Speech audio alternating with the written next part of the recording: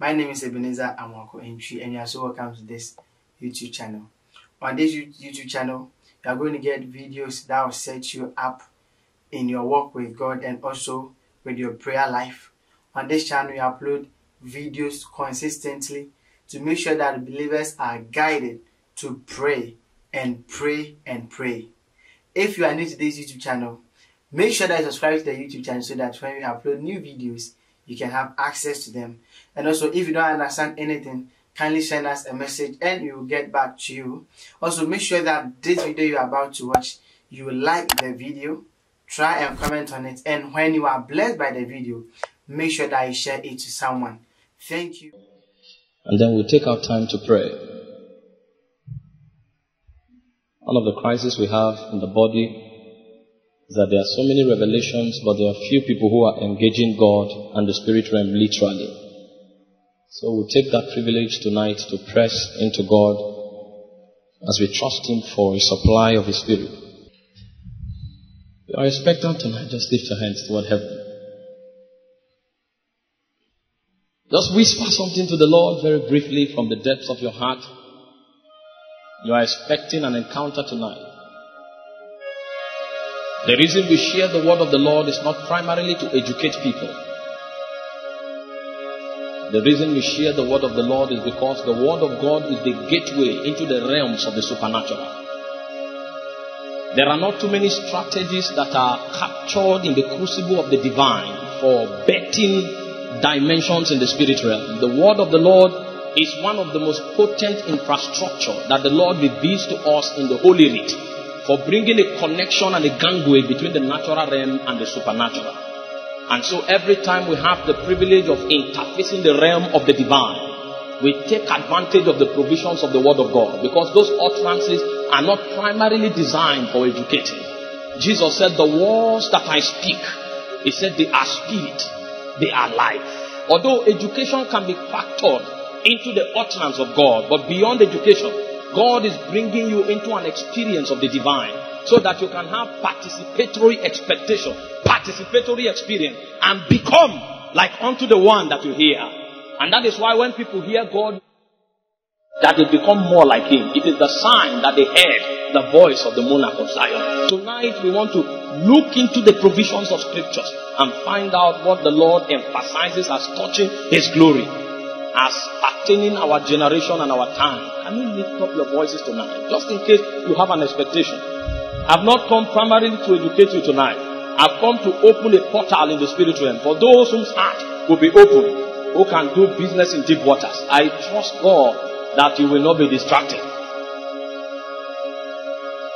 You reign, you ancient Zion's King, Kadosh, Kadosh. You are mighty on your throne.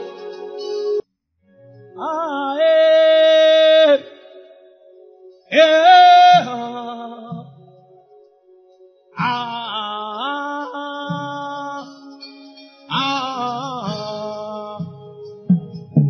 ah, eh, eh,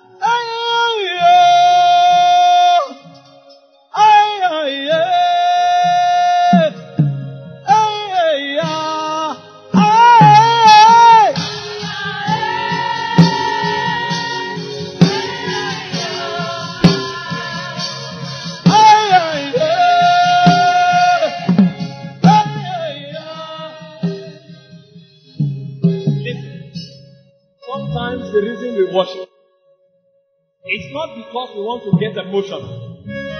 These matters have nothing to do with emotions. Emotions can participate. But you see, as important as wars are, there are places where wars no longer survive.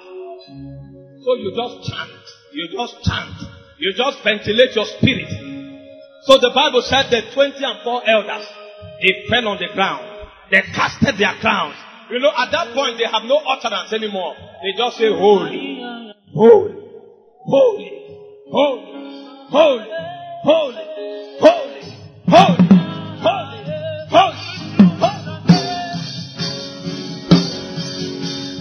Like fire, like the rain, let your glory pour. Like fire, like the rain, let it fall. Like fire, like fire, like rain, let your glory fall. Like fire, like the rain, let it fall. Like fire, like the rain, let the glory fall. Like fire, like the rain, let it fall. I want you to keep it calm for a moment. Just keep it calm. It's not all the time you begin the religious thing. Sometimes, just allow your spirit to flow. Just allow your spirit. See, there's a connection that is from the spirit of man to the spirit of God. It boycotts the mind. It boycotts the emotion. You just touch it. You know, sometimes you are carried away by the religious route. So the moment you begin to do like this, I know what to do to throw all of you down, but you may not touch God. You know, sometimes when the voltage is too high, the wire melts. And the wire melted does not mean there is a transfer of current. The wire does not have the capacity to contain. So when you begin to grow in maturity, sometimes you know how to manage the power of God so that something can enter the people and they don't just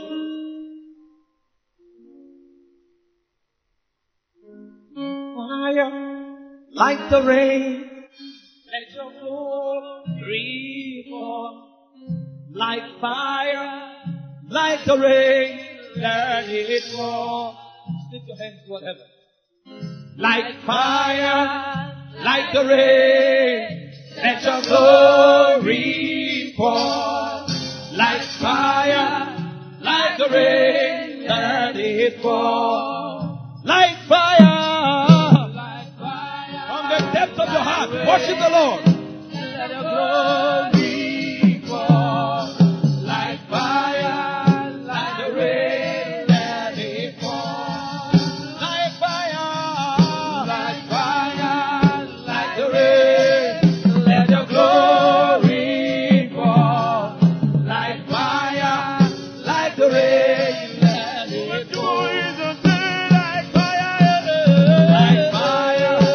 like the rain, let it fall. Like fire, like the rain, let it fall. Thank you, precious Father, for this privilege that we have to gather together again, Lord, under your presence, under the canopy of your glory. Father, we ask that tonight, beyond the euphoria of the presence, there be a communication of essence and life, so that as we depart, we will sustain the capacity to carry your presence and your glory with us. And that we will gain the transformation that is required of us. The alignment patterns that is required of us. A revelation quota that is required in order to be able to affect the foundations of our territory and to bring to pass your counsel, your eternal counsel, so that your will and your purpose will find expression internally in our domains. In every one of us, we gain relevance in time and in eternity. Thank you, precious Father. In Jesus' precious name. Hallelujah. You may be seated. God bless you. I'll share with us next 1 hour. And then I will release the power of God and allow you under that presence. At any time the Lord finishes with you, you go. Glory be to God. At any time the Lord finishes with you, then you can leave. But let me bring us instructions by the Spirit of God that will help us. In studying the scriptures, I began to look at the life of the patriarchs. I wanted to find out the things that they taught from God that made them so eternally relevant. And the first thing that dawned on me was that these men were not called patriarchs because they came first. These men were not called patriarchs because they were born in the first part of civilization and time.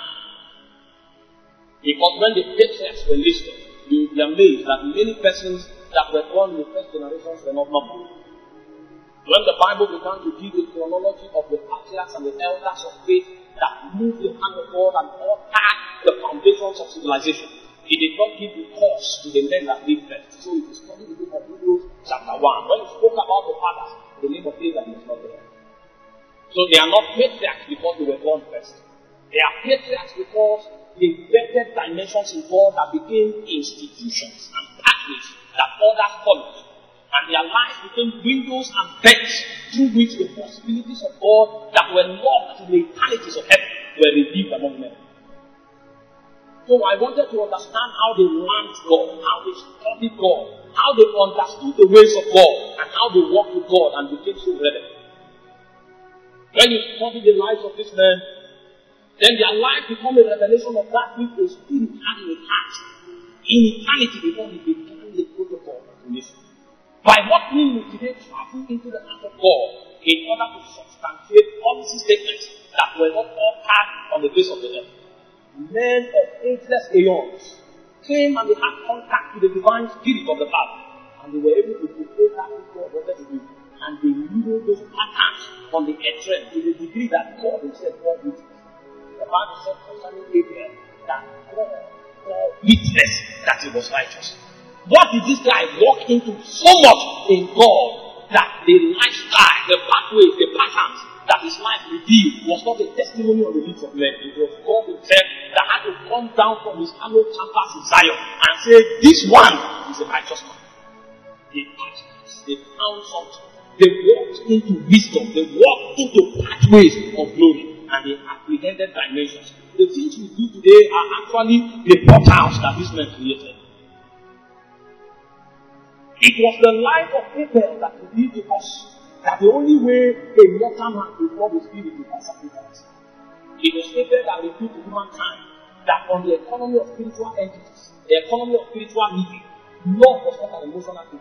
Love was sacrifice. So the Bible refers to the life of Abel. It said, Abel provided a more excellent sacrifice than Cain. And when Jesus came many years later and began to give us definition and perspective of what love is, he said, if you love me, keep my commandments. So the word love that Jesus invoked to interpret the dimensions of love that was approved by spiritual entities was the way of sacrifice. So the life of Abel was a portrait that revealed the definition of love in the spiritual. So every time you are able to manifest and touch the dimensions of love, you must interact with the gangue that Abel's life created. So Abel became the patriarch of love, became the progenitor of what love means in the spiritual. So you can never experience the love of God or manifest the dimensions of the love of God without making contact with the life and the essence of Abel. Abel's life is a portrait that reveals what love means in the spirit. How do these men find God and walk with so much depth? Today, Christianity for us has become an ability that will be done with the help of the Holy Ghost. So somebody can be a believer because he read scriptures and he memorized them. Now, there is nothing wrong in reading and memorizing scripture. But until the Holy Ghost from those letters, there will be no animation of their head. How did these men, in their days, the scriptures had not everything. But when they lived and left this world, and the scriptures were written, the things that their life pioneered became the writings of scriptures. And the Bible said, you should look up to them. It said the things that were written at that time, Romans 15 verse 4, it said they were written for our learning, so that we through patience and comfort of the scriptures to happen. How did these men live their lives that their life was able to reveal what God wanted to do in time? It is not the way of spirit. These were men that do business in the realms of the world. It was Noah that revealed to us the meaning of service. You know, as I'm preaching now, I can come up here, coordinate myself, and read all the scriptures, and then I come to talk precociously. And then I think I've served the Lord. Maybe I will inspire the people and touch their emotional chords, and they are falling, crying. But when the archives of heaven are open, and the portraits of my skull are revealed, discover that I will not fall the 10 over 100. The only way my service can be approved is if I give or deliver my service consistent with the path that Noah created. It was Noah that revealed to us that in the economy of the divine, service is reverence. Service is not necessarily an act, it is a reverence that comes and flows out of the heart of man. So when God spoke to Noah, he moved by reverence. And that is a reverence was calculated on the people. So if I come here to preach the gospel and I don't preach it with fear and trembling, no matter how intelligent the people is, it will not pass the taste of the immortals. How did this man find so much meaning in God? That's the reason they are strong. They did business in glory. I don't have time to talk to us about the meaning of the Shekinah. I just want to point an emphasis this evening because of what I have asked in your territory. I don't have time. But if you don't know these things, your life will not count. You may breathe oxygen for 50 years, for 80 years, and then you think you are relevant until the day of the soul. Then you understand that the life of Jesus for 33 years is more important than the life of Methuselah for 969 years. Because the economy of life is not judged in time, it's judged in reality. Hallelujah. Glory to the Lamb. Glory to the Father who was seated on the throne. Hallelujah. Glory to the Lamb. Glory to the Father. He was seated on the throne. What is service? The reverence of God demonstrated through obedience, revealed by the life of Noah. Most of us are in church, we are doing so much for God. Our future does not have. Men without scriptures, without instructions, they demonstrated lifestyles that God himself cannot do without.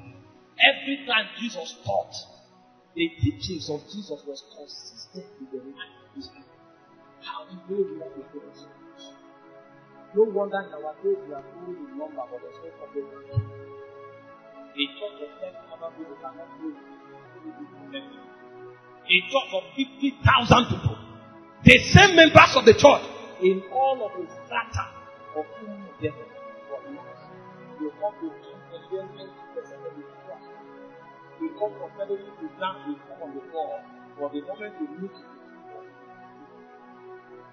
from our festival, from our confidence, everything we do, all of us are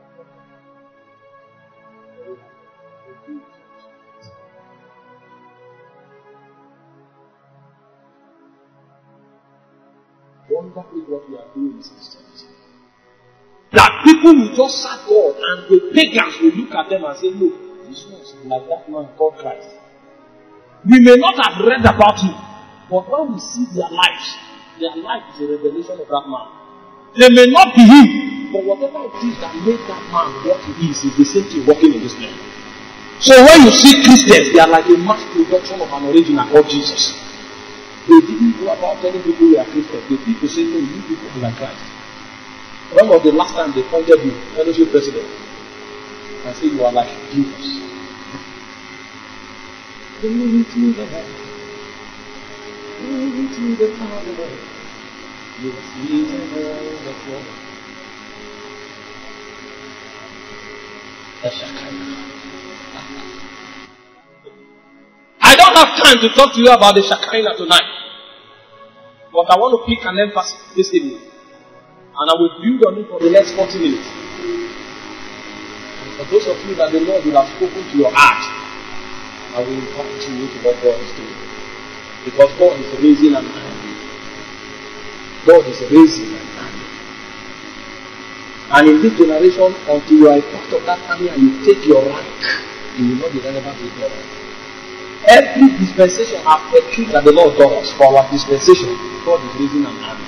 Because as the church migrates to the end, it moves from fellowship to amygdala. That's why we are heading towards warfare. And that's why our service in the kingdom is characterized with brutality. We are learning the ways of battle, and men must be quick on the left and the right, so that you can become swift like the eagles. I will show you the things that will make you tonight. That's the emphasis I want to remove from the Shekinah doctrine tonight. You know, the word Shekinah is not in the Bible. It's not a biblical terminology. It is a character God that only that word can define, that made the elders, made it to become part of biblical literacy. Because there were certain dimensions of God that the word that can define it was not in scripture. So they needed to add it, just like the Trinity. When you study the mystery of the three in one, there is no word in scripture that can define it. So in order to give it a context, they now call the word Trinity. Are you there now? The word Shekinah is not in the Bible. But it was included because of what it stood for. Because we began to see the visible manifestation of God emanated in nature. And there was no way they could couch it in the world. So they now discovered that the only way that dimension will be expressed is to give it a terminology that gives divination to its essence. So they invoke the word Shekinah. So every time we are talking about the visible manifestation of the glory of God, we need to know what it means for every dispensation. There was a time when it was enough for that word to be a visible cloud. But when we are going, the cloud is no longer enough.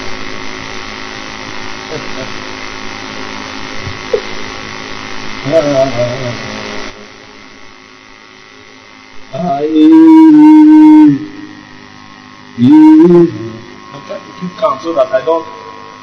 Sometimes I have too much burden that it becomes difficult for me to teach. Here we are going, brother. A cloud is no longer enough. And I will show you how that in every dispensation, the emphasis of God migrated and the manifestation of God was modified to be consistent with that dispensation. I have seen the cloud of glory appear in my meetings at least 3 times.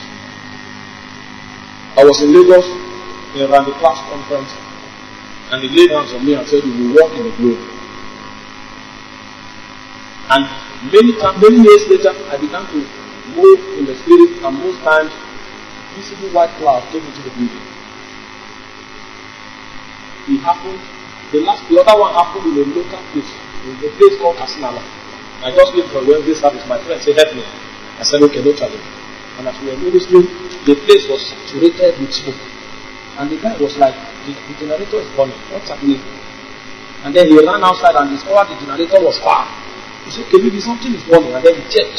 Nothing was happening. And then he heard the Lord say, "Can you not recognize my presence?" And he knelt down and began to cry. In that time, things were happening on their own accord. Notes vanishing into bodies. People who did not disciple or counsel on their own, they broke down, they were crying. And that way they walked off of the cross against man. Terrible dimensions of God's manifestation. This is not a view to talk against the cloud, but I want to show you the essence of spiritual operation. Because if you don't know, you can talk it and then you can be so psyched about it. Just like the swelling anointing today is so appealing in the church. People just, they fall down, and then even preachers feel people are not falling down because. Meanwhile, the blessing of God is communicated in the economy of faith. The manifestation is what it happens. It happens, glory to God, but that is not what we look at. What we look at is in the spirit. But nowadays, abuse that even preachers have condescended so low. To show you, and one of the emphasis I want to bring about from the study of the Shekinah tonight is the emphasis of dominion. If the church understands the role of the Shekinah correctly. Fair. The reason that dominion is not part of our operation is because we have not understood the Shekinah, neither have we enforced its possibilities enough. A protocol, or we have understanding of its operation. The Shekinah, the visible manifestation of the glory of God. What is the significance of the Shekinah? It's one I want to show you tonight. The dominion mandate. And if I open that dominion mandate, then we'll begin to pray. Okay, I said the Shekinah is not about the cloud now. Somebody is trouble. So let me make some statement. Before I go ahead. Because sometimes when we are talking to some people, sometimes it becomes a challenge. Well, let me make a statement. Because of this person that was like, what is he saying? Then what is it? Let me explain something now. Listen.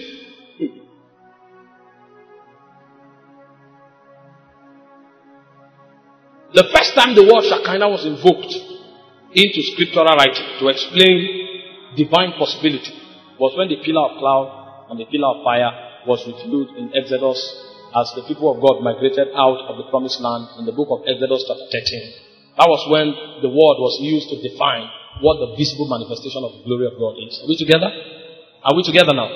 That's when the first manifestation was. But as scriptures migrated forward, we understood that the manifestation of the glory of God was growing in tangibility until a point came where the Bible revealed Jesus Christ to become the visible manifestation of the glory of God. So the cloud spoke to Moses, and God said, "No man has spoken to me face to face but my servant Moses." And in John chapter 1, from verse 14 down, the Bible said, "No man has seen the glory of God except the only begotten of the Father, seated from the Father." So Moses did not really see the visible expression of God. He spoke with the manifestation of God as a cloud, the Shekinah. And when Moses insisted that, "Show me your glory," remember, Moses was seeing the cloud and he was seeing the fire. But when he insisted, "Show me your glory," God said, "No can see me and live." He said, "Howbeit it, I will put you in the cleft of the mountain, and when my glory passes, you shall see me." And the Bible said Moses saw the back of God. So when God said he saw him face to face, the Bible was revealing to those manifestations of God. But those manifestations of God could not carry the full expression of God's essence. And here was Jesus in John chapter 14 from verse 9. Verse 8, Philip asked him, say, "Show us the Father, and it will suffice us." And Jesus said, "Have you been with me and you asked me to show you the Father?" He said, "Whoever has seen me has seen the Father." So the greatest visible manifestation of God on earth is the revelation of Jesus Christ. So Hebrews chapter 1 from verse 1 to 3 says, "Who at sundry times and in diverse manners spake unto the fathers by the prophets, including Moses, has in this last day spoken unto us by his Son, who being the brightness of his glory, the express image of his person." So the greatest revelation of the visible manifestation of God was the person of Jesus Christ. And that's why I told you that the Shekinah have moved from a cloud to a person. A cloud is no longer enough. Right now, the Shekinah that we need to dominate our world is the revelation of Jesus Christ. So a man who carries the revelation of Jesus Christ is a candidate, a custodian, a bearer of the visible manifestation of the glory of God. But it's only by revelation that dimension can operate for him. Does it mean the other dimensions of God have been truncated? No. The glory realm still works. Because even in the days of Jesus, in Hebrews chapter 5 verse 17, Luke chapter 5 verse 17, the Bible said Jesus was preaching and the power of God was present to heal. Remember, in Acts of the Apostles chapter 10 verse 38, he said, how God anointed Jesus of Nazareth with the Holy Ghost and with power. So Jesus carried power on his inside. But there are occasions when Jesus was ministering, the realm of power came. So the visible expression is still operational, but the carrier is still there. Because it's a migration of revelation. So Jesus still carried that atmosphere. Till today in our meetings, there are times when that visible expression comes, and then you see people's hair who are bad begin to grow. You see people who have lost organs begin to grow. You see growth begin to dematerialize. Because the role of the Shekinah is actually to dominate creation. That's why I told you that one of the emphasis of the Shekinah that I will reveal tonight is the domination mandate. Every time Shekinah comes, it has the power to manipulate creation. It is within the context of the Shekinah that creation can be reconstructed in order to demonstrate the possibilities of God. So Jesus was the visible expression of the glory of God. And everyone that carried Jesus is the candidate of the expression of the Shekinah. So when you move around in your campus, your focus is no longer a cloud. Your consciousness is no longer a cloud. Your consciousness now is the person on your inside. And the more you relate with that person, the more the dimensions of God flow out of you. And then you find yourself dominating your world, because that's the primary objective of the Shekinah. The domination of creation. Bringing creation under the full expression and government of God. It's something every believer must know. A lot don't carry Jesus tangibly, and they don't know why the circumstances of life defeat them. The doctrine of the Shekinah is the doctrine of the dominion of God.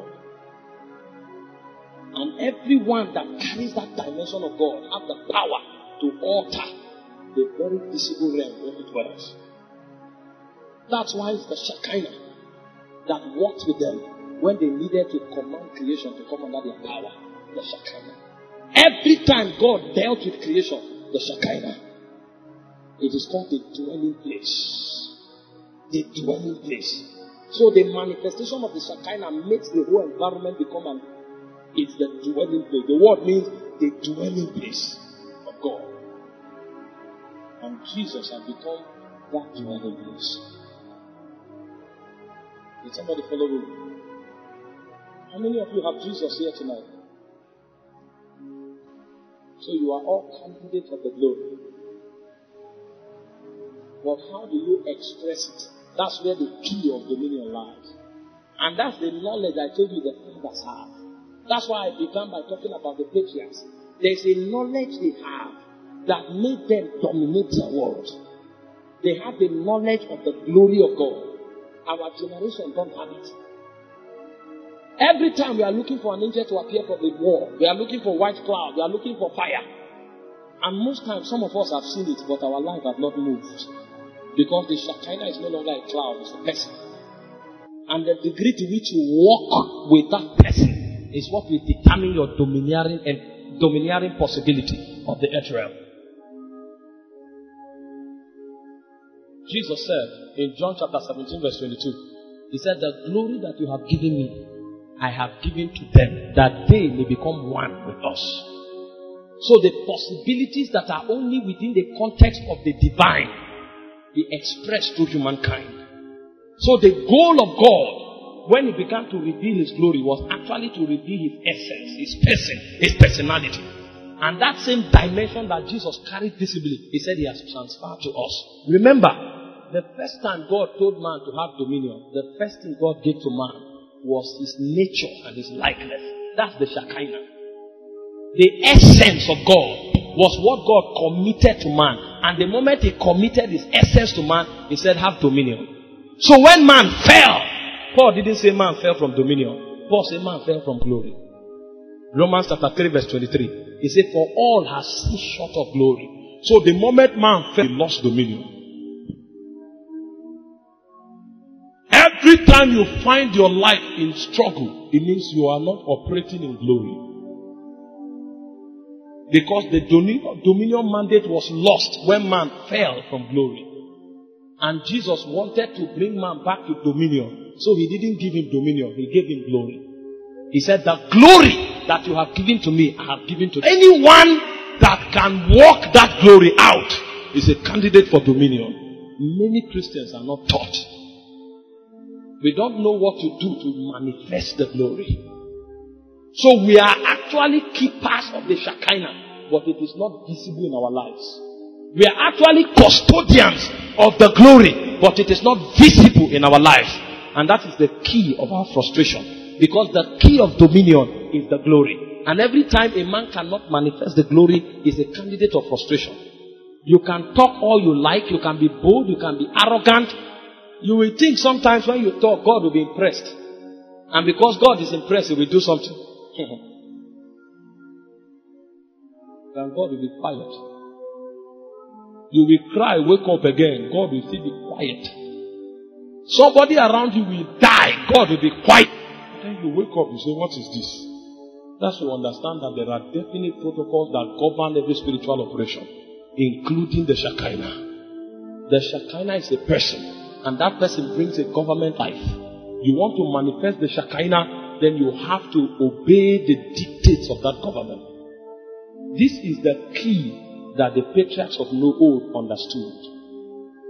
So God asked for an offering. Instantly, Abel gave his best, because he understood that the key of dominion is obedience to that government. God asked Noah, and instantly he moved, because he understood that the key of dominion is obedience to that government. Without obedience to that government, there's no Shekinah in manifestation. And I told you that in every dispensation there are definite operation of God. There was a time when God could thunder from heaven and the cloud will stand upon the mountain. He doesn't do that anymore. Now if God wants to reveal the glory, He calls Victor and says, go to Ibadan. God wants to reveal the glory, He calls Michael, He says, go to Lagos. Because the glory is now in you. Whether you can manifest it or not becomes your responsibility. So you are waiting for the glory to come upon the mountain, you are wasting your time. In fact, God is waiting for you to demonstrate the glory. And Jesus knew this, so never will you see Jesus lie down and say, God, help. Help is no longer from heaven, help is from within, because the Shekinah is inside. There's no help from heaven, help is within. So you will see Jesus, the Son of God, live all kinds of life for the Shekinah to manifest. There were times when He left the crusade, He ran to the mountain. And He stayed there. That's when people are running to come and kneel down. Do you now know why you don't see men of God anywhere, everywhere? It's not because it's a show to hide yourself. It's not scarcity is relevant. That's not the idea. The idea is they have to incubate on the glory, because they know the key of dominion is the ability to give expression to the glory. A believer who is everywhere has no dominion mandate. He can talk it, but he will never express it. And that's the crisis of our lives. We talk about God boldly, no manifestation. We boast about God, no manifestation. Some of us are even leaders in church. Talk about the power of God, talk things, and then when there's crisis at home, they say, man of God, and man of God will have the same experience that the one who is not man of God is having. Everything is legalistic, no vital experience. That person on your inside has a requirement. And the day you begin to conform to those requirements, that's the day your life will begin to speak. This is the life that the patriarchs of old pioneered. If you see them, you will discover that their life is a series of one level of obedience to another. One level of obedience to another. And the more they yielded to God, the more the glory broke out of them. And it looked as if nothing could withstand them. Until the Bible, giving a testimony of them, it said, these be the men that shattered the foundations of nations.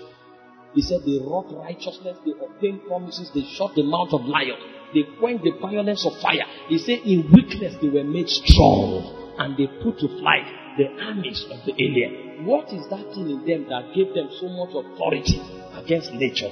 The glory of God. Because when the glory of God shows up, even the mountains shatter. Many Christians, many don't know what to do in the face of trouble. And the reason is because nothing flows from within them. God is not moved because you are boastful about Him. God is moved because you are yielded to Him and He can flow through you. It is the economy of the Shekinah.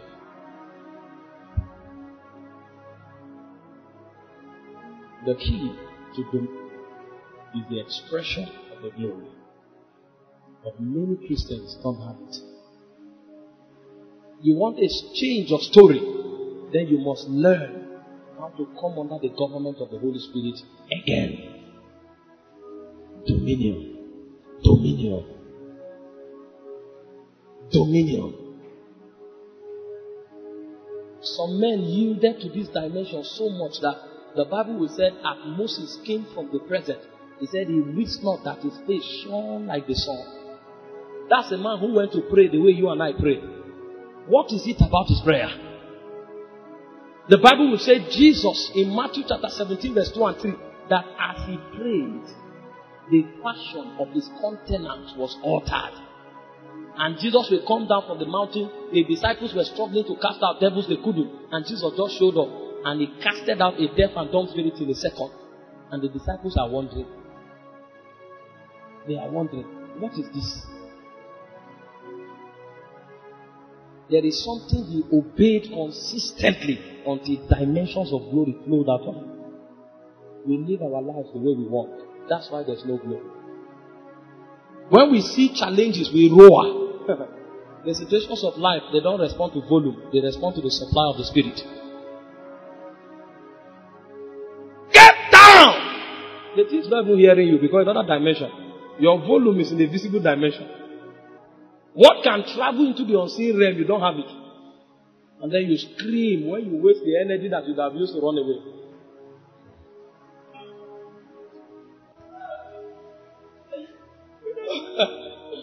Oh my God.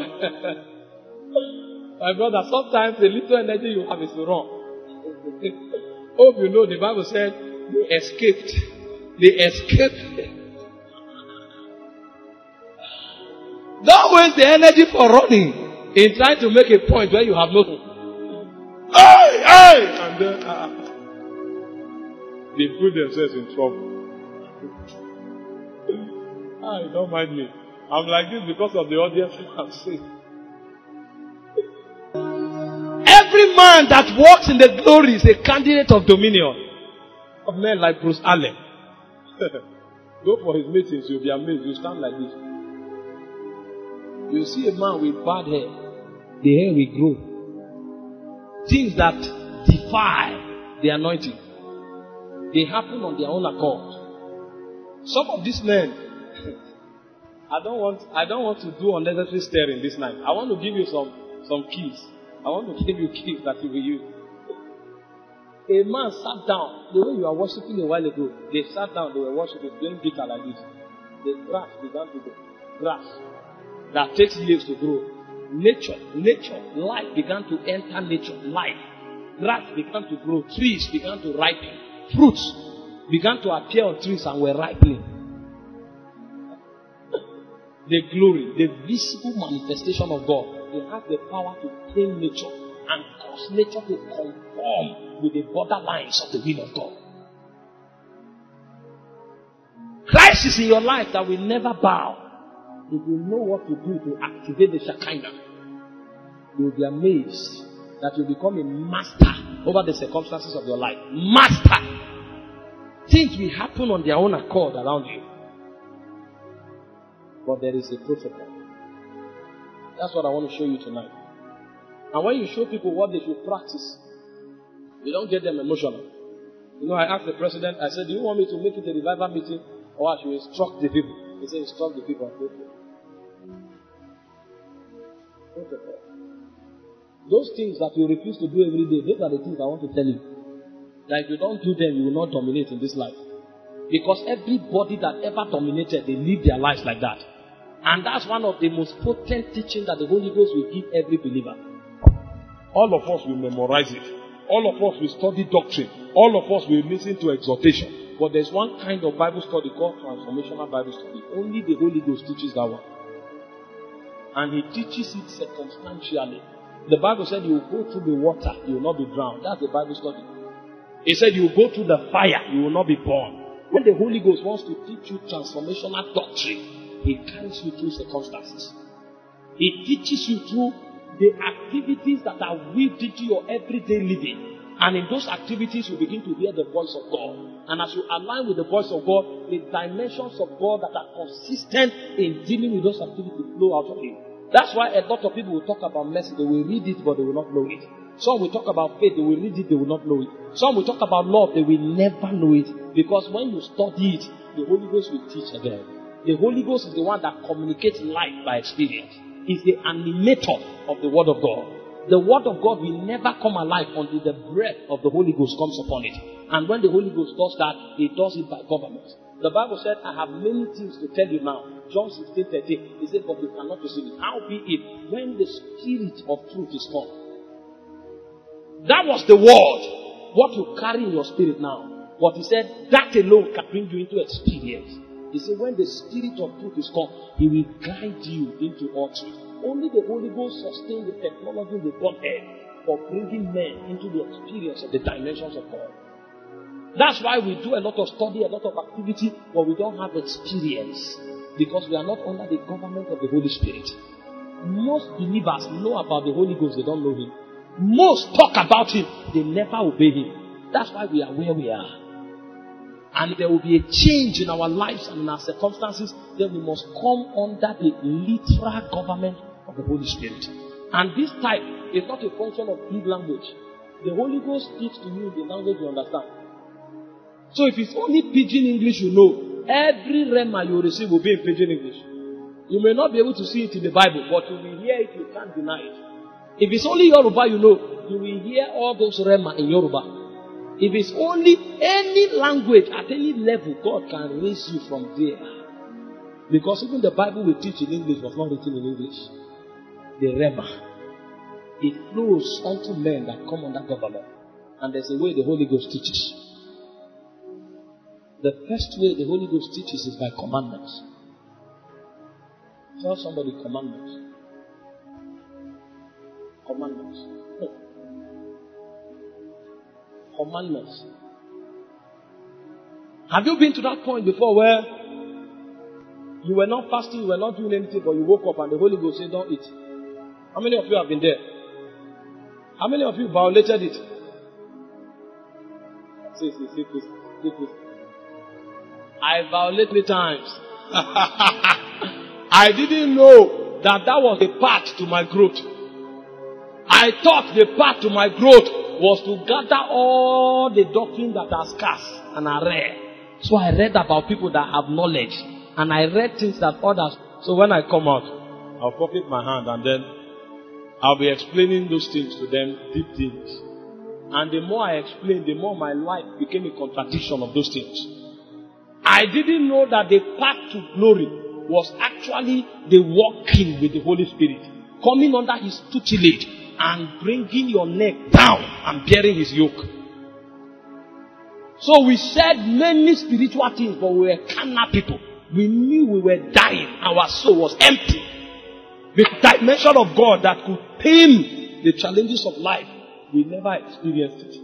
We thought we would touch it by reading. We thought we would touch it by attending meetings. We attended many meetings and we were dry. Until the Holy Ghost began to speak and we began to obey. Abraham was destined to be the father of faith. The law and the protocol of salvation was supposed to flow out of Abraham's relationship with God. Without Abraham coming into vital relationship with God, there was possibility of salvation. Abraham was actually the gate that God assigned to humanity to birth salvation and to bring its possibility to human experience. But God had spoken to Abraham and he never obeyed. And for those years that Abraham disobeyed God, salvation was locked in heaven. Stephen came and was given a message. God had spoken to Abraham in the halls of the Chaldees. But Abraham never moved. He was still with his father because he was enjoying the succor of family life. How many of you are there?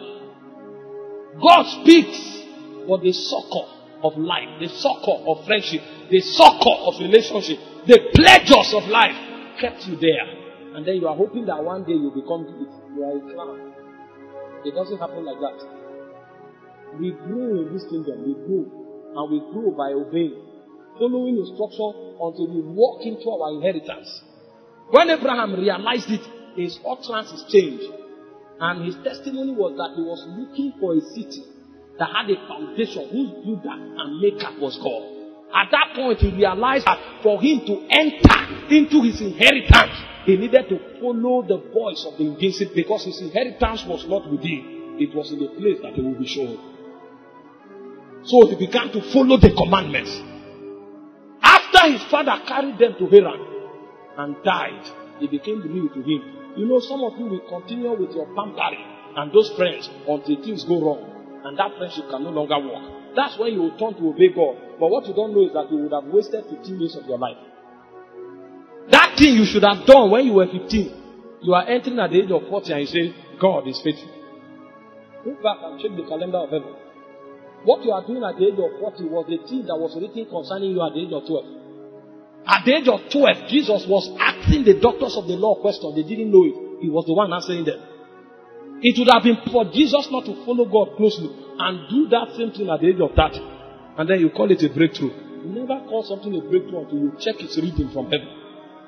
Because what is happening in your life now that you are celebrating, if you are not careful, is what was written concerning you 10 years. That's 10 years of your life you are living now. So you are in the past. Hope you know that when Moses came to save the Israelites, their salvation was unlocked in heaven 30 years before Moses came. So when they were celebrating salvation, they were already behind the calendar from heaven. Because their salvation had come 30 years ago. Moses was only not ready. So some of the things you are doing now, what you don't know is that you were supposed to do it 5 years ago. And if you don't wake up now, some of the things you are supposed to do 10 years ago, do now, you may do it 10 years later. This is why we press into God as if there is nothing else to do in this life. Because in this realm, we are not called to be creative. We are called to be yielded. And the more we yield, the more our life will be a manifestation of the story that God is telling from heaven. There are things that God at every stage of your life. Every stage. Jesus' life revealed enough of it. Every step he took, he said that it might be fulfilled, which was spoken by the prophet. That it, at the age of 15, there was something written about you.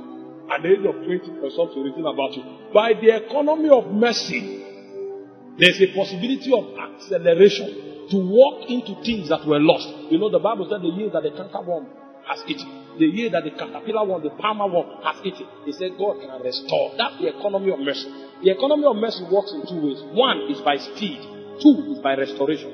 So either God lays hands on you and then you move. He said the hand of God came upon Elijah. He outran the chariots of Ahab. So something can come upon your life and make you move a step that you have not been able to take in 10 years. It's the economy of mercy.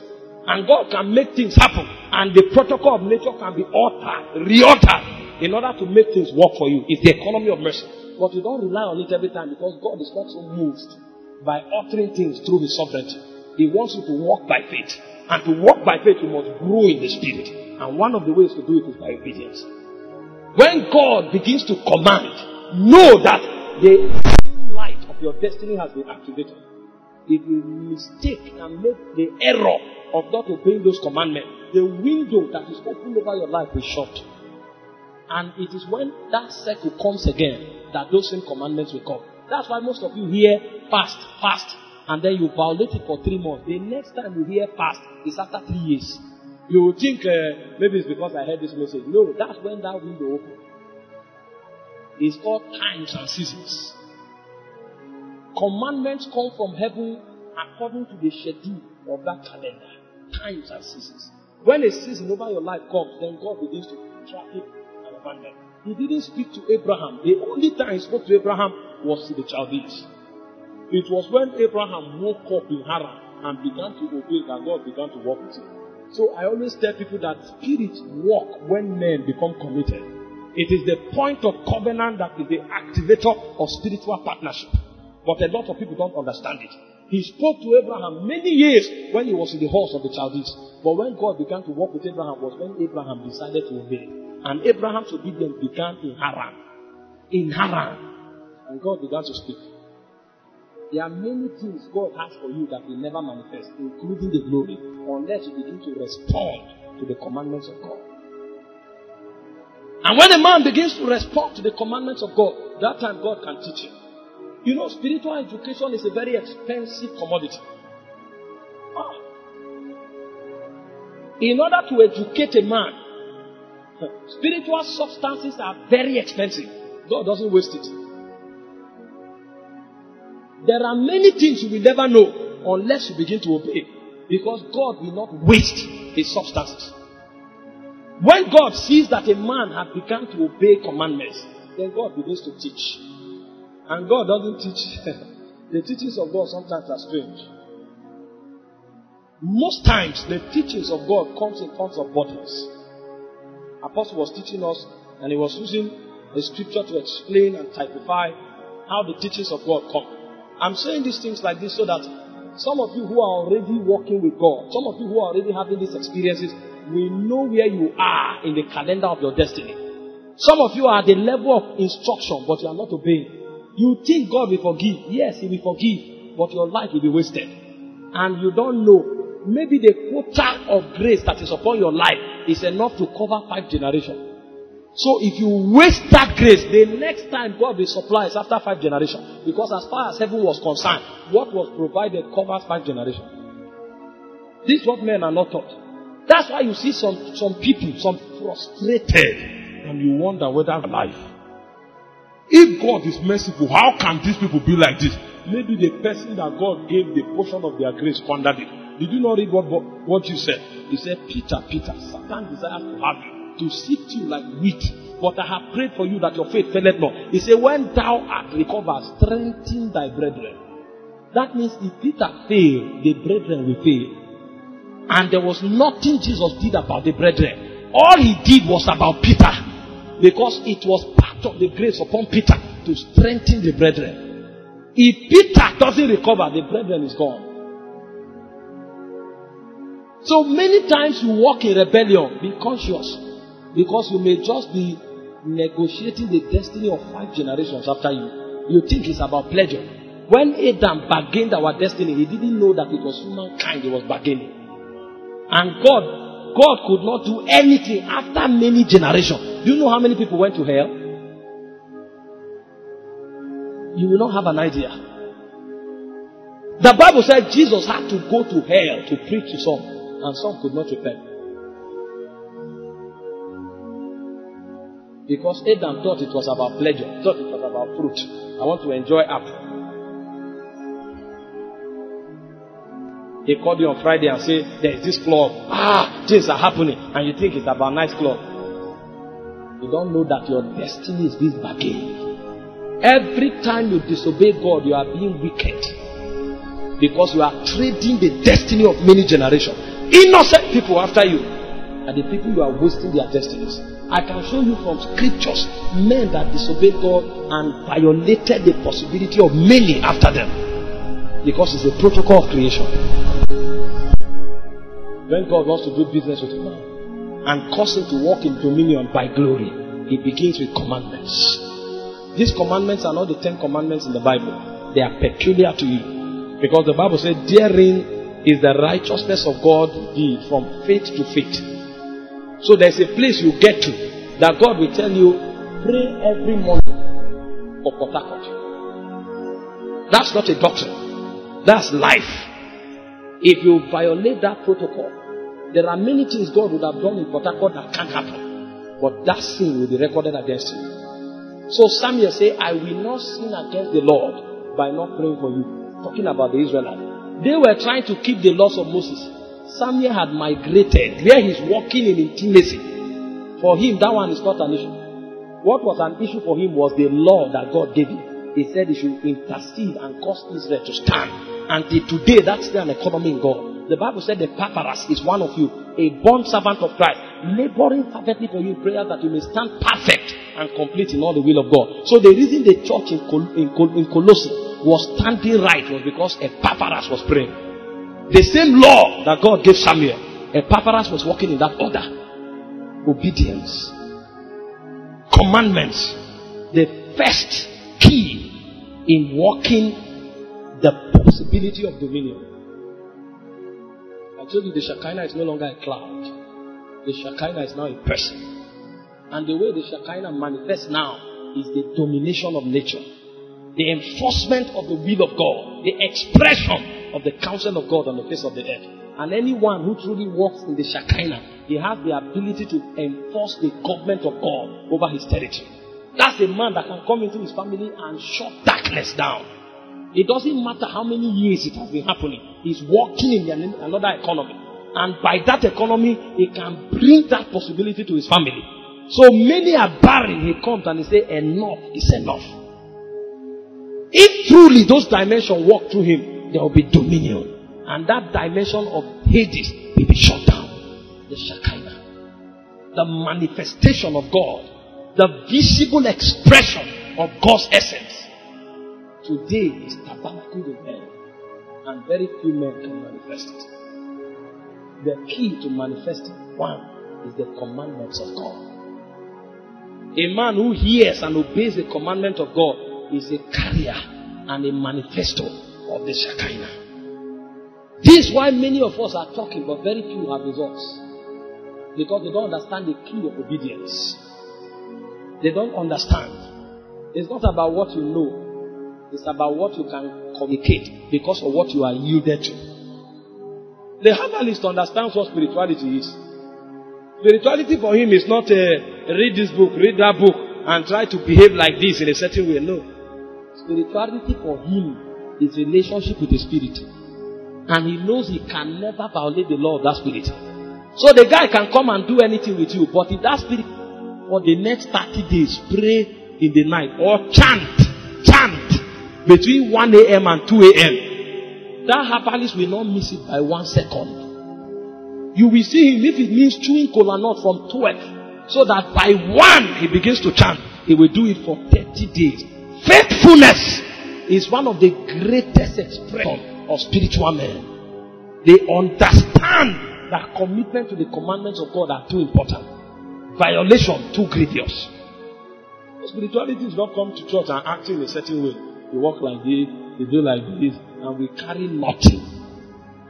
Jesus was mingling with people in the market. People were thronging him, yet power was moving. Now we come, we need to create an atmosphere. If you are to create an atmosphere every time power must move, who will carry the gospel to the market? Where there will never be an atmosphere. How can the gospel enter the governmental corridor? Who will create the atmosphere there? This has nothing to do with violating or talking against it. But there's more in God. We are carriers of the glory. And everywhere we go, we should demonstrate it. But the key is not a kind of song that we lift. The key is not with the keyboardist. The key is obedience to the commandments of the Spirit that reveals those dimensions. Jesus obeyed the Holy Ghost so much that even when he died, the Bible said he was resurrected by the glory of the Father. That means the Holy Ghost within, for Jesus' case, was the Shekinah. And in your own case, the government of Jesus in your soul is your Shekinah. The degree to which you subscribe to that government is the degree of dominion that you will experience. But many never. Commandments. Commandments. This is where Christianity gets boring. When we come, we say praise and worship. Oh, people jump everywhere. We say, I love you, Lord. But when we say commandment, you discover that we are few that understand that language. Look around. Commandments. If you ask a believer, when was the last time God spoke to you? He or she may not remember. What was the last thing God told you? They will not remember. And they say they are growing. Where are you? From where to where are you growing? When the instructions of God for you are the compass of navigation, from what unto what are you growing? Commandments. The fathers of faith carried it as if it was their lives. They carried it like this because they knew everything depended on it. If they can't obey, they will go and sleep in the presence and cry for months so that their ability can be punished, because that's the key to dominion. Commandments. Commandments. You want to do business with the Spirit of God? You must. It's not you should or you can or you will. You must obey His commandments. It's the key. Jesus will come to John the Baptist and say, suffer it to be so for now, thus it becometh us to fulfill all righteousness. This matter is not negotiable. It's not something you come and reason out. We don't reason out this matter. This matter is a matter of must. So whether we like it or not, we must obey. This is how men become mighty in the kingdom. The commandments of the Spirit. And then when they hear those commandments and begin to submit, then God begins to allow circumstances, orchestrate circumstances to chisel him. Hey.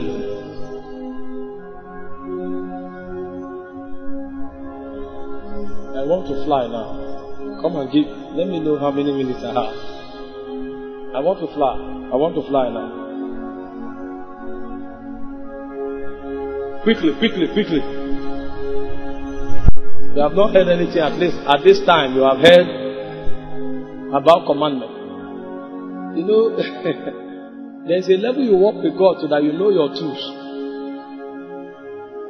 You know your tools, so you can wear them when you want. Yes. I want to fly now. How many minutes do we have more? Sorry? Okay, I have time. I still have some time. Let me instruct a bit more. You know, this boring dimension, hear it. There are some of you here that there are some set of clothes that God said don't wear again. Every time you wear it, you lose your peace. You now do like this. You are trying to shut the voice. You are acting fast. And then you go out as if you are not hearing. The Holy Ghost is screaming with a trumpet. A trumpet is on your ear. No! You want to be relevant in this kingdom? That's where it will begin from. Your spiritual growth begins from the point of your instruction. Some of you prayer, and then you go and waste yourself, come back in the night, and then the Holy Ghost will always come. You know, the Bible said He will guide you into all truth. The man is not intimidated by your tiredness. He's not intimidated by your acting as if you didn't hear. He's not intimidated even by your anger. There are some people that come and say, God, what's the meaning of this? When you finish raking, then the Holy Ghost will come again and say, 30 days fasting. No! Why? When you rake, you cry as you wake up. 2 days fasting. It's not intimidating. See, if Christianity were so hard, then it will not be taught to babes.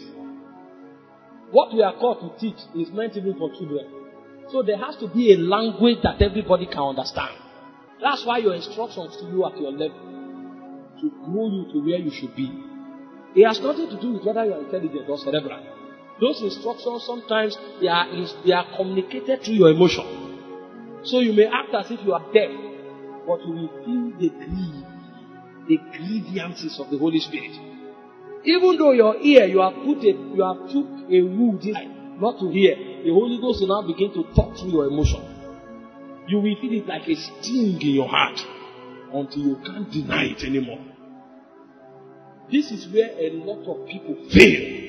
And this is why we are Christians, but we cannot reveal God.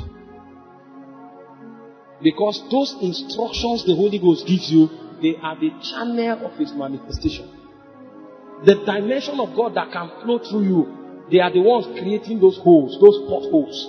Those are the parts where the Holy Ghost will flow through. Did you not read about Jacob? The guy kept his flesh. The angel of the Lord was fighting. He wouldn't let go. He fought from night till morning until the angel broke him. The moment he created that pathway, say as a prince, thou hast with God and has prevailed.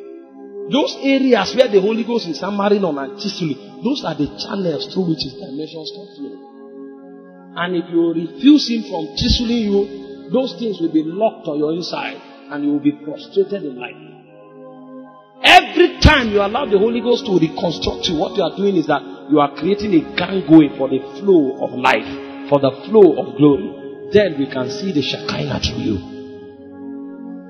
So a man shows up, his face is like the sun. You just look at some people, you love them. You just want to hug them. You don't know what is His glory that's flowing. His glory. The Lord has worked so much on them. It's not because they are handsome. My brother, carry their picture and forget about their name and look at them. You will laugh. Some of the men you celebrate, they are very ugly. Very, very ugly. But you don't know why you want to eat them up. It's glory. You just hear about them, you are happy. Some of you can't even put your own picture as profile picture. You put their picture.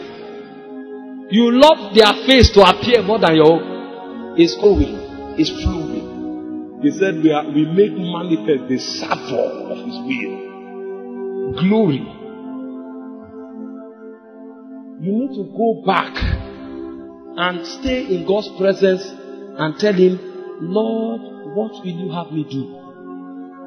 Because those instructions you have forgotten. The greatest blessing that will come your way is to be reminded of those instructions. That's why the greatest of them all asked one question. He said, Lord, what will you have me do? His name is Paul. And he grew so rapidly that he became the greatest of them all. Instructions. Sometimes you need to go and pray and ask God, what will you have me do? That's where we lose touch with Zion. That's where we lose touch. We do every other thing religiously. We come to church, we speak in tongues, we study, we do the fellowship thing, but the instruction. And the Holy Ghost keeps hammering until your conscience becomes dead. You can't hear that anymore. And then you have failed that class. Then he closes that syllabus. And is waiting for the next window. And when the window opens again, he comes back. Because during that window is a time for the release of mercy. And then the Holy Ghost shows up again. And I say, Peter, this matter. And you kill it for another 3 months. And it dies. And then you delay your growth process for many years. Some of us, the reason people died in our family is because we failed to rise. The reason people are frustrated in our family is because we failed to rise. Because we are the light in that family. But our quest for pleasure will never allow us. Our quest for lust will never allow us. That's why I told you that when you disobey God, it's an act of wickedness. Because you know that the destiny of many other people is locked in your bowels. Hallelujah. Praise the Lord. Are you learning something? Are you reminded of the instructions the Lord has given you that you have violated? You are reminded. So you write them down. Apostle will tell us great meetings and meetings where we make great decisions. That's what makes the difference. Sometimes we go for meetings, we can't even preach. As you just begin to talk, you are so flooded with fire that everybody litters everywhere. But you come back, the same people that were screaming under the fire, they chat you up 3 months later and they say masturbation. Because the glory is not there. The same people you saw that you thought God had visited them, they call you later, they say they are falling again. What is it? Immorality. There's no dominion because we don't know the key of the manifestation of the glory. The second key is the teaching of the Holy Ghost. One of the most potent ways the Holy Ghost teaches us is by burdens.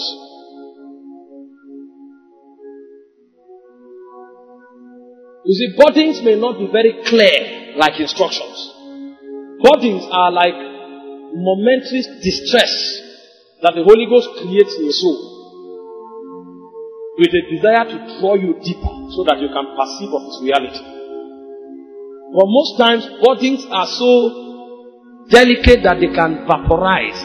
You know, it's like a pressure in your soul. It can vaporize easily. So the Holy Ghost furnishes the body. A movie can vaporize it. It's not a commandment. You just feel so much pressure of God to do certain things. And then the moment, sometimes you even feel a burden. The moment you eat food, the burden will dissipate. For those who are very sensitive, they understand what I'm saying. There are certain burdens that come to you that you want to drink water. It's as if that thing will create another order of psychological and biochemical rearrangement in your soul. And that body will diffuse. So you wait. Sometimes you want to pray, you feel like eating. But you know that if you eat that food, you can't pray anymore. That energy of prayer that came, you will diffuse it after praying. People who are not spiritual don't know these things. So they feel like praying, they wake up, and then they remember that banana in the fridge. And then they go sit down and they eat that banana and egg. And so they can't find that prayer rhythm in their soul anymore.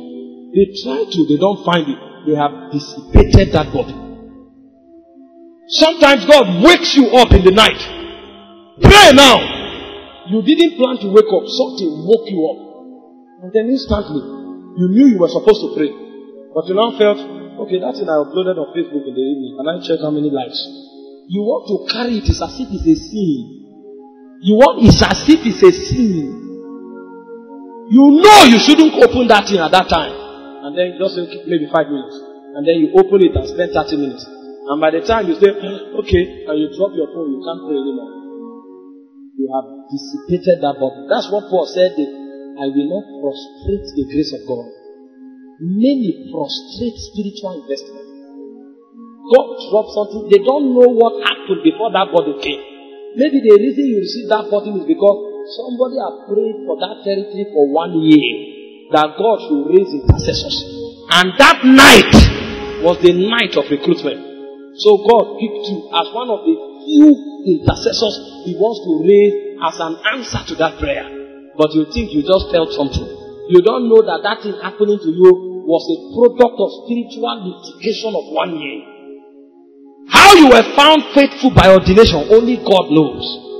But how did you waste that spiritual resource? Because you wanted to look at Facebook for 5 minutes. That's why we are so unspiritual. We are very religious, but highly unspiritual. Because we don't know the readings of the Spirit. We don't understand the language of the inner life. We don't understand the economy of intrinsic divine operation. We think everything is a coincidence. But the elders have grown. They know, even when they see a whisper, they know what it means. Elisha will pray for close to 7 hours. And all you will see in the cloud is a man's fist. Cloud, like a man's fist. Have you looked in the cloud before? How will you see something as tiny as a man's fist and you say that's an answer to prayer? He has mastered the economy of body. He knows that sometimes between life and death is a whisper. And if he had not recognized that little cloud, his prayer enterprise would have been a waste. His prophetic ministry would have been bastardized that day. Because he told the king, he said, rain will come. But what will validate what he uttered was a sign in the heaven as a man's fist.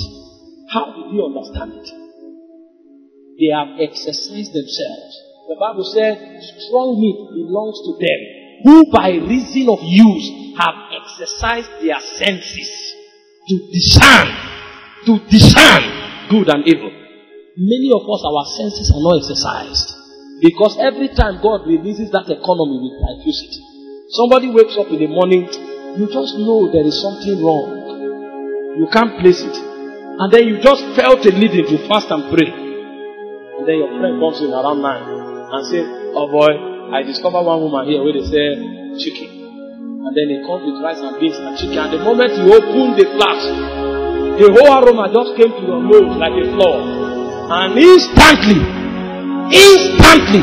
that transaction you carried out with a spirit that you discerned there was crisis and that you needed to wait on God for 1 day.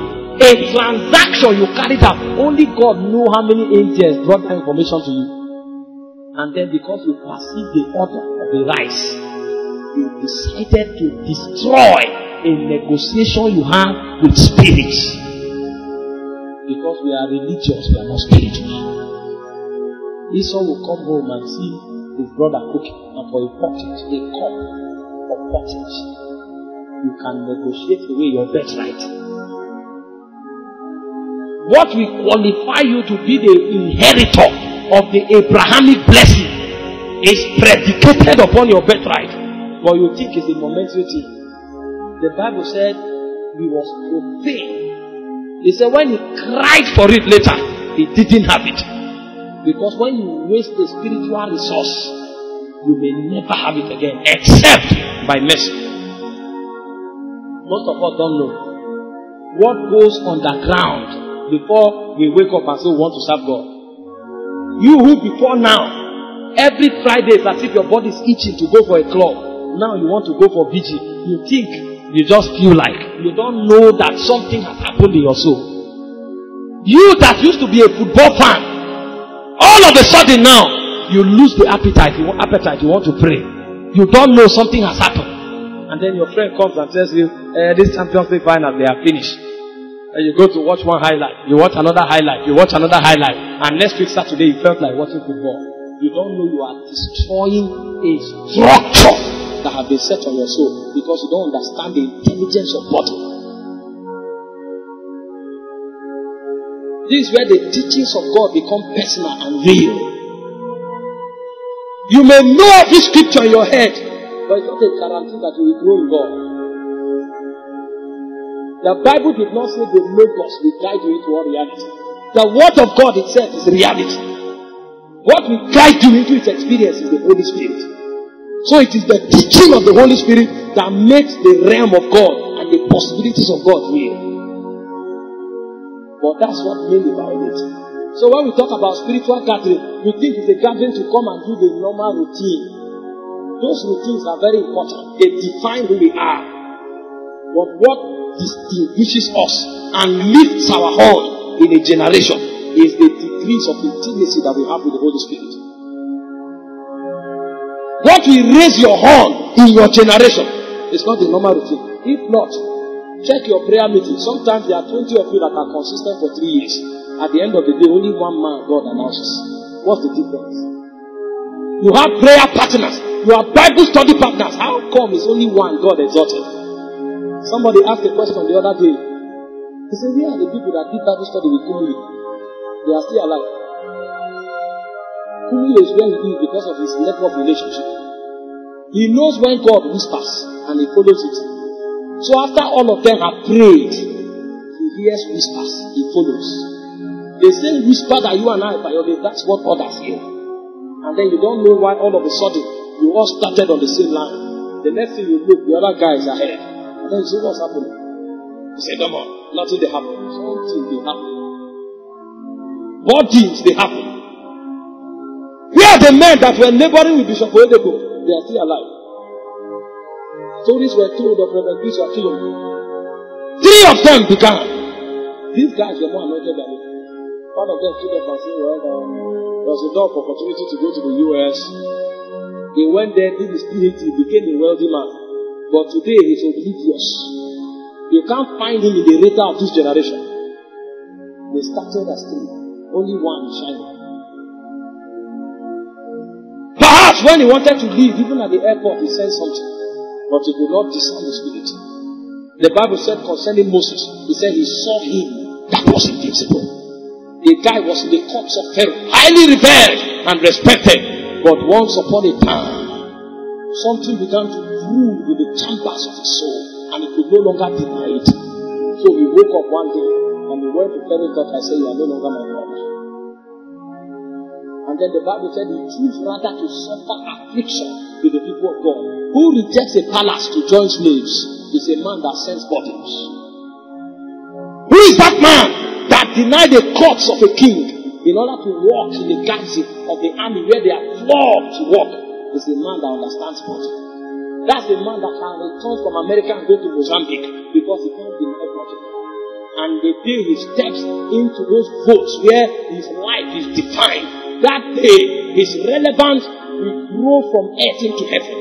And while he walks on earth, he will stand in heaven like one of the cherubims of glory. That's why these men, even in heaven, they have a status. Because the things they live on earth, they are whispers from Zion. The life they live on earth, they are breaths from the nostrils of God. So that moment they decided to subscribe to God, they begin to the economy of the divine. So you cannot judge them unless you check them out from heaven. That's why you can't even fight them. They came, they say, why will Moses take the Ethiopian woman? It's against the law of God. Are you okay? Do you know who you are talking to? And before Moses could say anything, God himself showed up.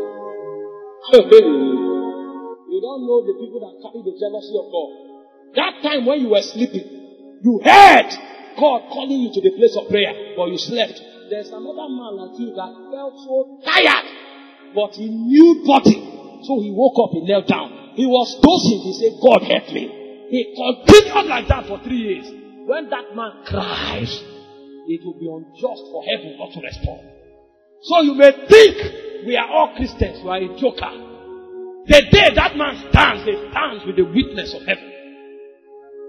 Because the day he could not sacrifice sleep, he sacrificed many months of sleep. So you can't be equal with him on the economy of God. When the weights of the shekels of the sanctuary are weighed on the balances, you will discover that that man weighs a nation. That's why God could tell Moses, I will wipe out Israel and begin a new race with you. Moses alone was heavier than the whole Israelite put together on the weights of the altar. The strategy of kingdom relevance. We will all study the Bible. But what do you do with the burdens of the Spirit? You see God announce a man, that man have mastered certain dimensions in glory. He said, whoever striveth for the mastery is temperate in all things. The ways of the Spirit, they are not so hidden, but they are hard. Only a man who is willing can be helped.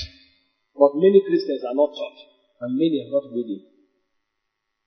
You see that what I'm sharing, all of us here have experienced it. The difference between us in this place is degrees of obedience. This is where spirituality is no longer a hidden reality. It's open to everybody. Obedience is what makes the difference. Let me tell you something. You don't need a big voice for God to use you. You don't need charisma for God to use you. You need obedience. Have you seen the people God used over the years? Every time I listen to Catholic woman, I wonder what she says. But unless that woman doesn't whisper, every demon will flee out of that hall. Because she has rank in heaven. She has rank. She has rank in heaven. You will not wake up and become something overnight. You will grow into it. And the first key is the commandment of the Spirit. The second key is the intelligence of body. We are out of time. We are out of time. We are out of time. We are out of time.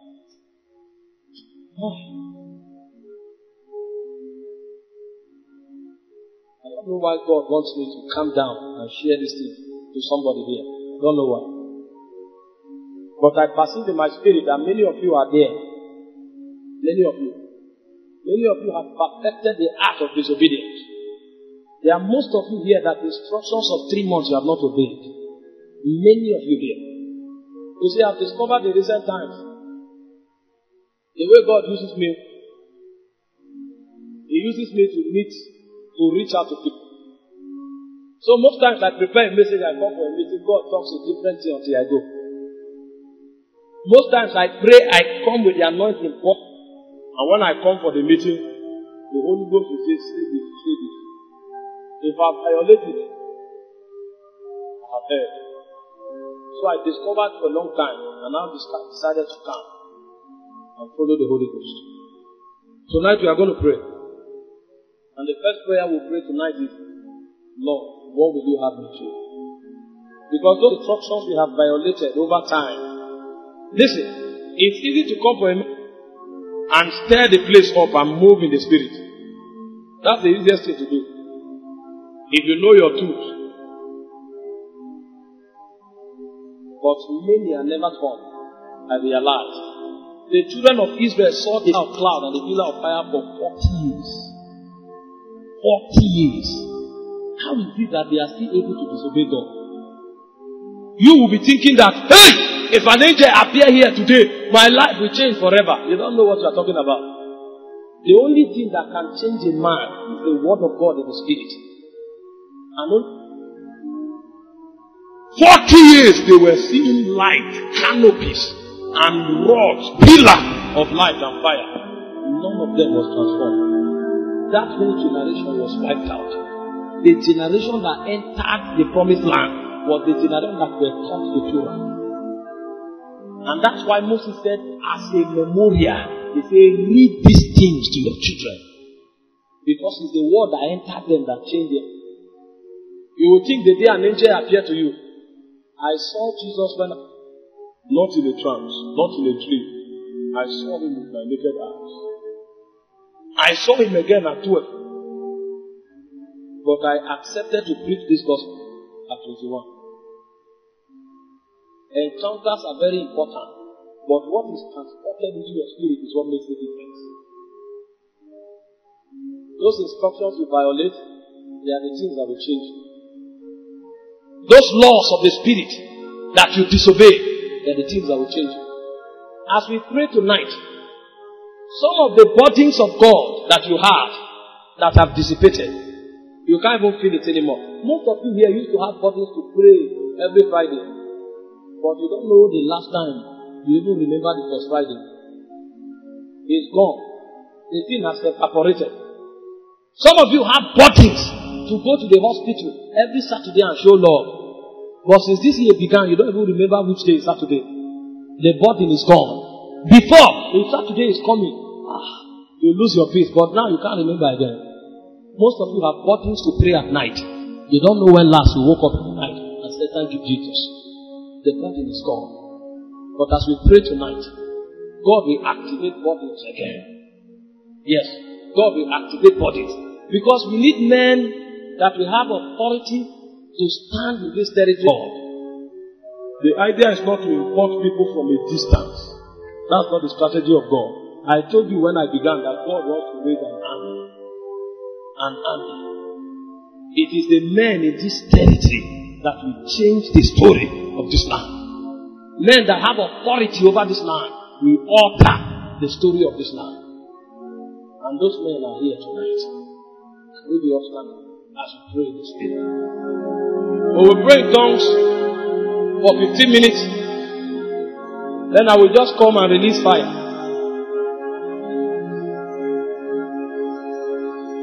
I will come and release fire. And many of you, the things I've lost will begin to appear to you. Listen. When God begins to raise a man, He begins to teach him the dictates of spiritual authority. Because it is when a man walks by authority that there can be order. And when God teaches a man authority, he can take over how the meeting will go. We can come for a meeting, everybody is sleeping. And then we want the power of God to move now. And while you are sleeping, God will hit you. We've seen Him again and again. Tonight, there are three things God will do here. The first thing is that God will activate bodies. And He will open up most of you to encounters.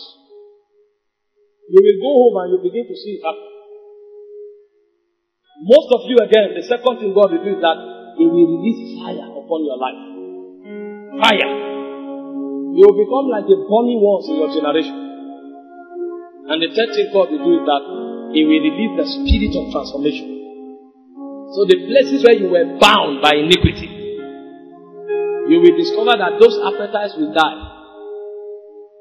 You will just go and discover, this lust is no longer there. This thing is gone. What has happened to me? It is the spirit of transformation. These are the three major things God will do tonight. He will stir burdens in your heart, and He will activate encounters. He will release fire, and He will cause transformation in the lives of people. These ones are things I carry like an inheritance. And I see that that's what you need. The crowd here is not so much, so I didn't have need to stir myself. You needed to be instructed in the ways of God. I've seen a young lady.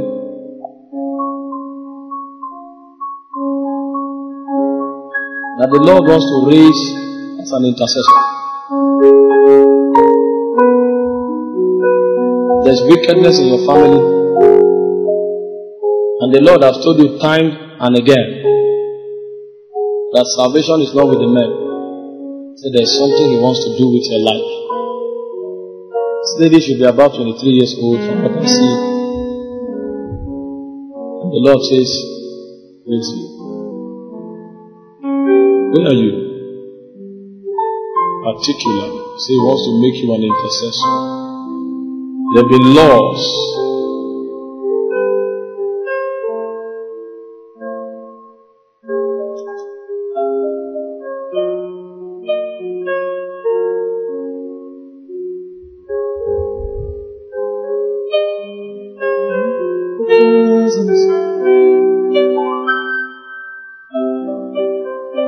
The ordinations have begun. Services are not the way you think they are. It is the Holy Ghost that regulates how these things happen. This is not our normal operation. Naturally, we don't operate like this. But this is what God wants to do. We will pray again. We're actually building. Because God really wants many of you to build. Because the energy of destiny, the energy of purpose is not there. There are many things you wish you would do for God, but that energy is not there. That's why God wants you to consciously build tonight. I will visit your campus again, and you will see it in a different fashion. But for you, this is what God wants to do today. As we begin to pray, losing yourself and pray. There are many things you cannot achieve unless you pray. They may anoint you, the biggest of preachers may anoint you, nothing will shift in your life.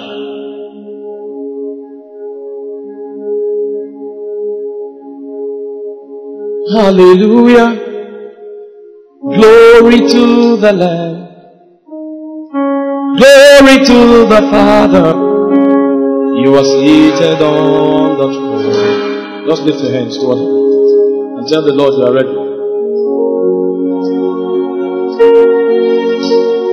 I don't want anything emotional. The power of God will begin to touch you now without emotion, because these are matters of ordination. Lord, let those functions, those dimensions of God that have decided to elect you tonight, let it begin to rest on you now. You see, the Lord is anointing one of you now. It will just break upon you. Somebody's leg here will begin to burn now. I'm seeing fire. I'm seeing fire. I'm seeing fire. I'm seeing fire.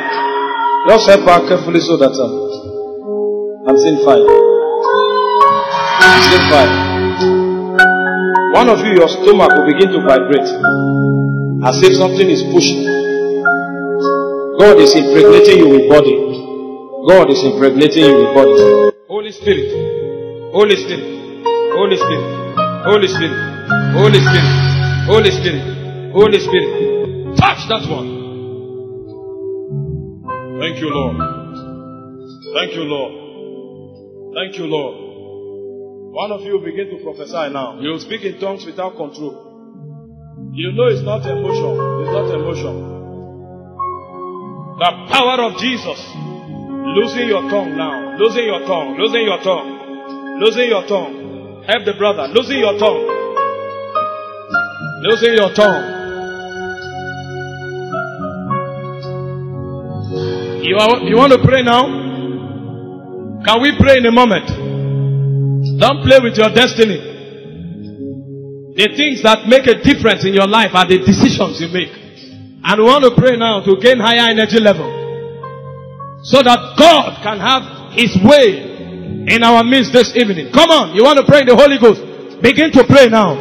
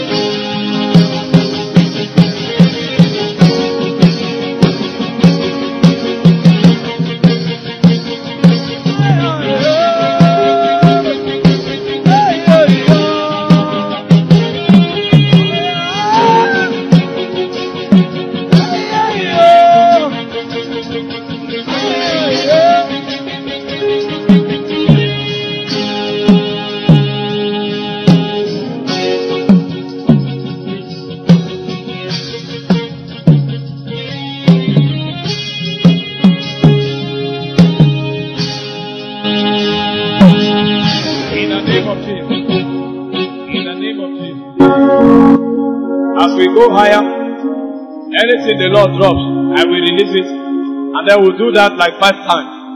And then it's 5. I'm sensing in the room. There are a few young ladies here that are prophetic people.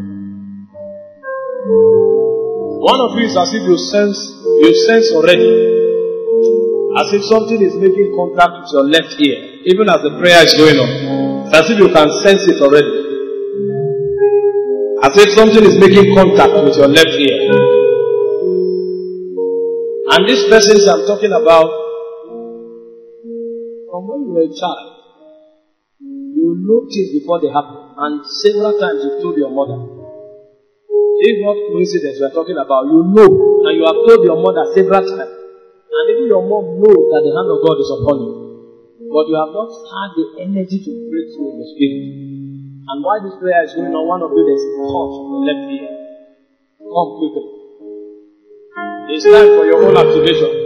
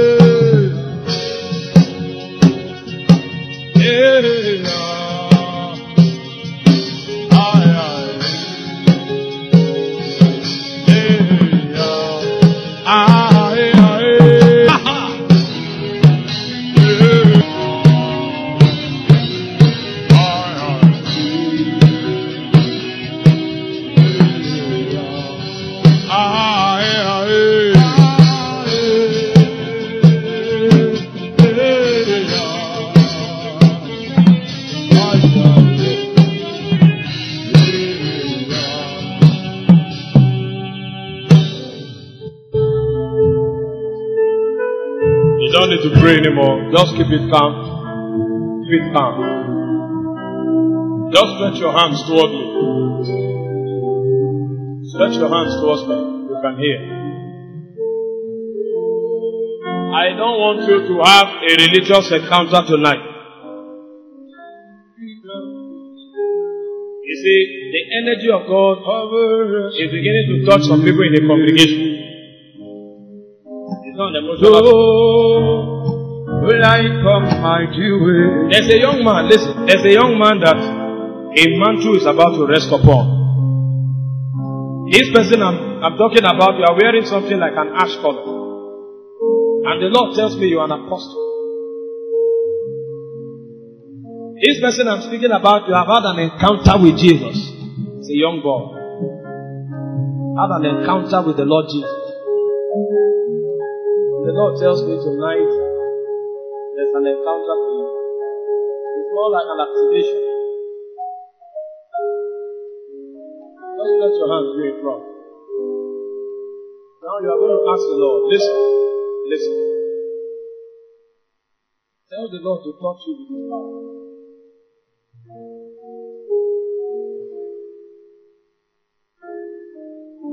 Thank you. Keep the keyboard down, man. Ask the Lord to touch you by his power.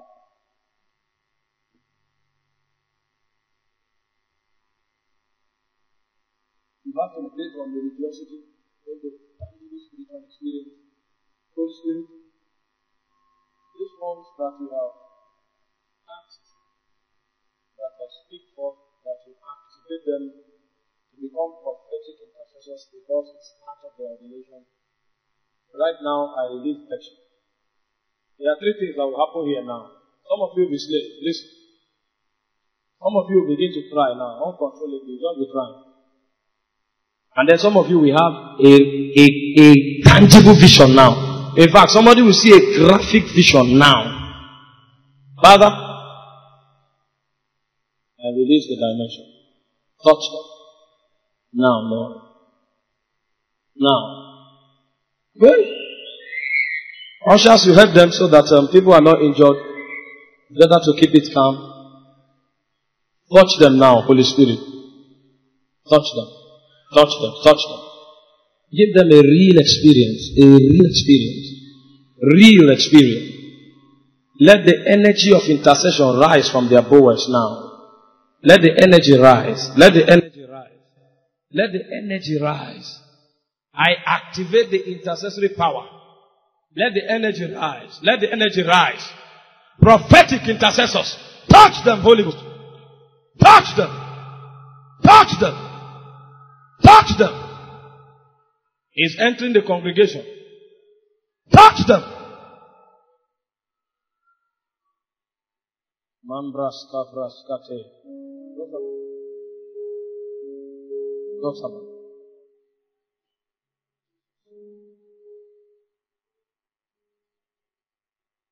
They'll pray for you. And the one that had the encounter, don't worry, they'll pray for you. I just want to be where you are. Dwelling daily in your presence. I don't want to worship from afar. Draw me near to where you are. I just want to be where you are. In your dwelling place forever. Take me to the place where you are. I just want to be with you. I'm the green attire. You've been asking the Lord to reveal himself to you, that you want to know him personally. Come to me quick.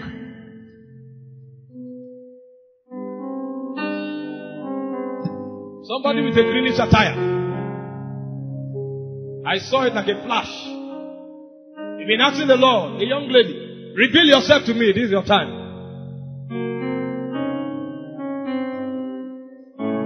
The power of God is coming on the second one in the congregation. Touch! Touch! Touch! Touch, Holy Ghost. Parasatamash. Periana taporia seta. Galendos Kavratili Gabaska Bradabash Saladenes Sabria Natalia Baronda Saparata.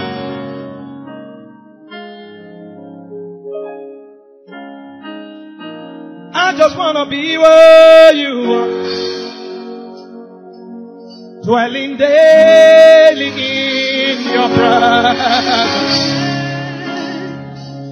I don't want to worship from afar. Draw me near to where you are. I just want to be where you are. Yeah. In your dwelling place forever. Take me to the place where you are. I just want to be with you.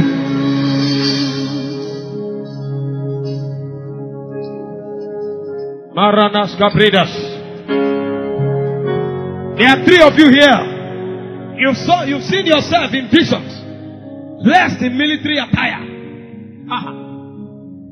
Dressed. I've seen 2 men, 1 lady. Seen yourself dressed in military attire. And the Lord witnesses to you tonight. Even as He anoints those He's recruiting into the army. Run to me quickly. It's not a very big meeting, so there's no point agitating everywhere. In your presence, I don't want to worship from afar. Hey, you are. Wanna be where you are, dwelling in your presence, feasting at your table, surrounded by your glory. In your presence, that's where I always want to be. I just want to be. I just want to be with you. I'm seeing somebody, listen. I'm seeing somebody that the Lord sent one of the generals of the faith to you in an encounter. He gave you something like an iPad. And you know that's a healing anointing. You know it's a healing anointing. You've been trusting the Lord to manifest it. Just stretch your hand before me. If you are the one. Not everybody now. Are you the one? Just stretch your hand. You don't need to come. Where you are, that anointing will begin to stir up. And your hand will begin to burn. If I speak by the Spirit of God, let the flames of healing, let it begin to rest on your hand now. Let the flames, literally, your hand will begin to burn. Father, I release the fire upon his hand. Thank you, Holy Spirit. Thank you, Holy Spirit. Thank you, Holy Spirit. The flames come. The flames come. The flames come. The flames come. The flames come. Help it. The flames. The flames.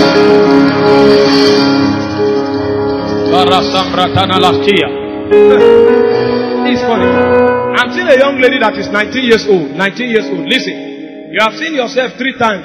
You stood on the platform. You are talking on the mic and there's a crowd of people. And one of those times it was like white people you were talking to. This is strange. There's no preacher even in your lineage. But it's a strange ordination. Where is this person? Can you come? Fast, 19 years old. Can you imagine? Standing. I will ask the Lord to set your feet on fire. So that fire will take you to your destiny. Holy Spirit, I ask that the very circumference where she stands, let your fire begin to burn. Set her feet on fire and launch her to the nations. Holy Ghost, I release that fire. I release that fire. Oh my God.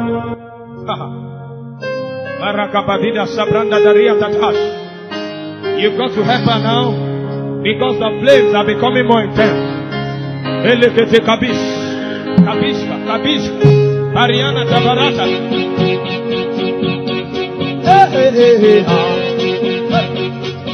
Aramama Katalia Tata. Omara Kebo Seterira Harinata. You want to pray now? The fire of revival is about to come on somebody. You want to pray in tongues? This is the time. Kabarante Teriatesh. Ombreskete Baragabosh.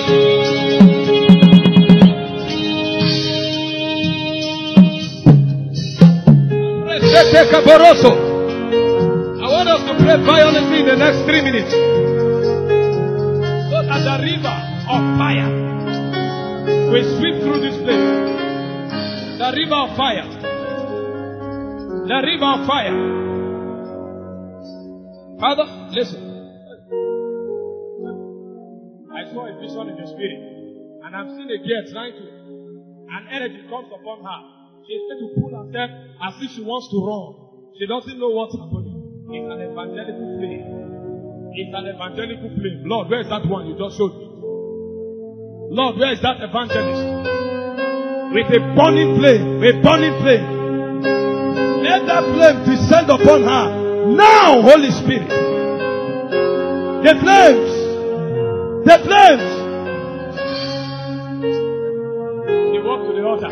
There's another person. He's coming on you like a mad woman. It's a flame of fire. It will burn the fabrics of iniquity.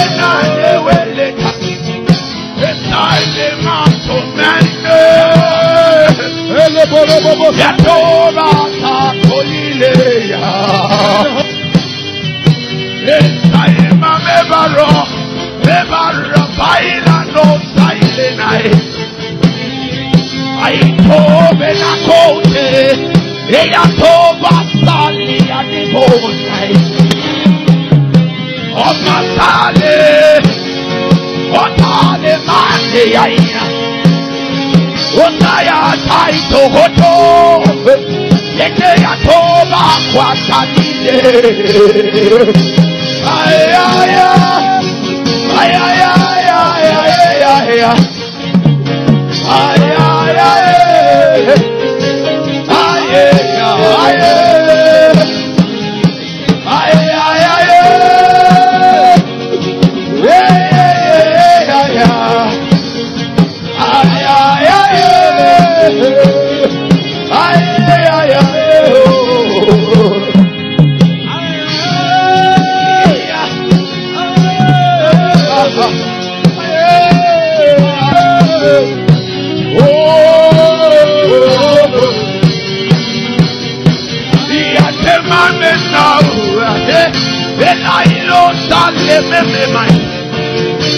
Atoba Salekote, Elasopa de Yakobaraila.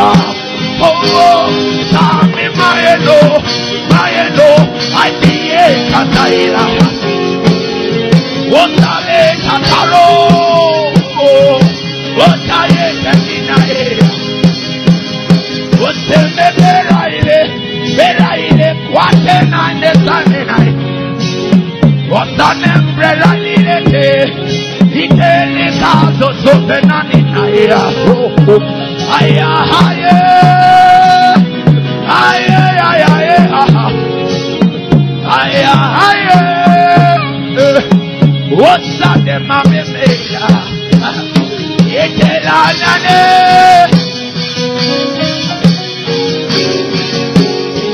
What's that the mame bofeneke? The Luce ya dobra na ila ya ya ya.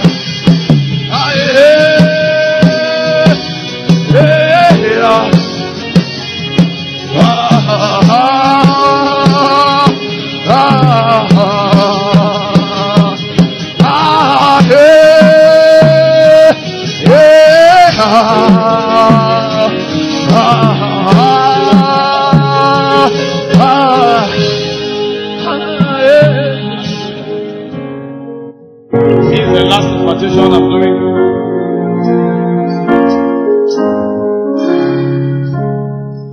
To disappoint those of you that are religious.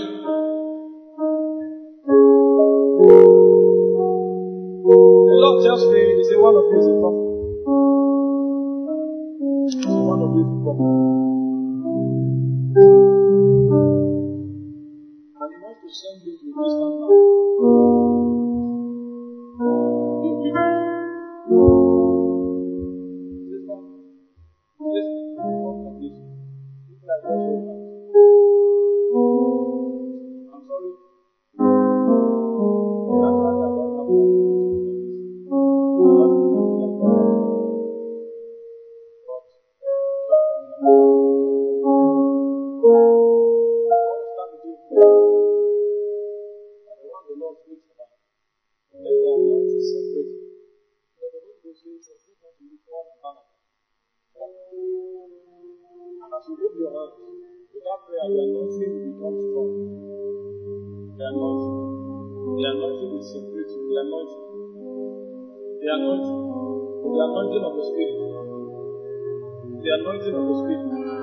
Already descended.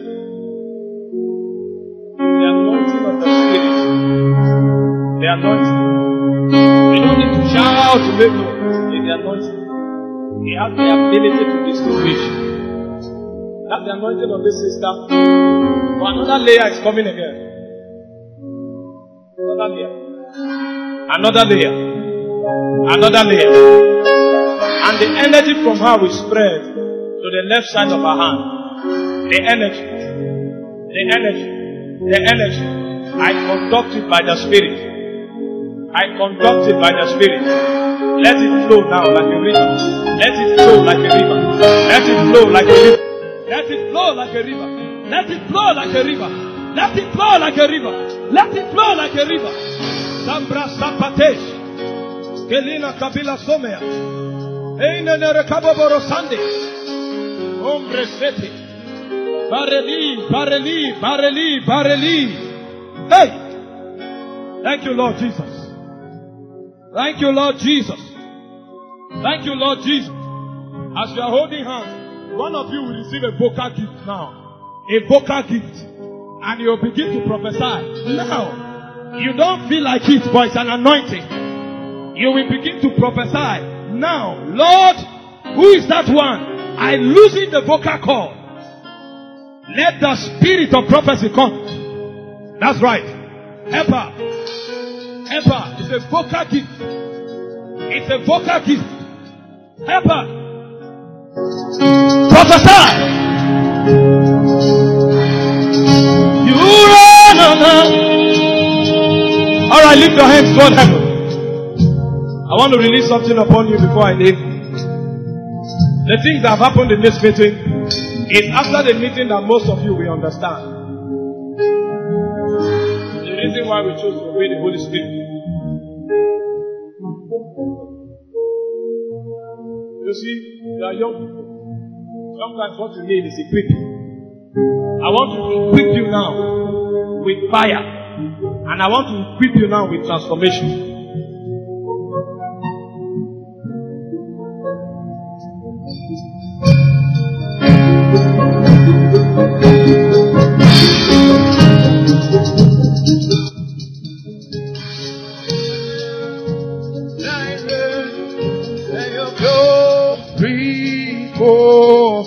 Like fire, like rain, let it fall.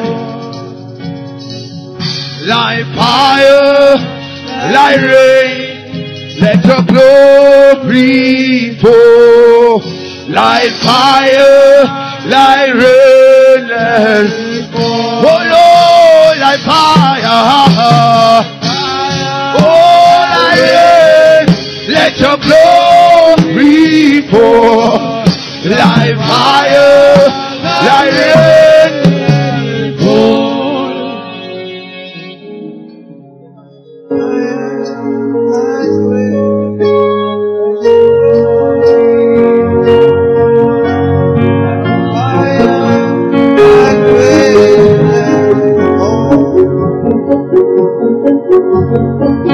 Let's lift your hands now.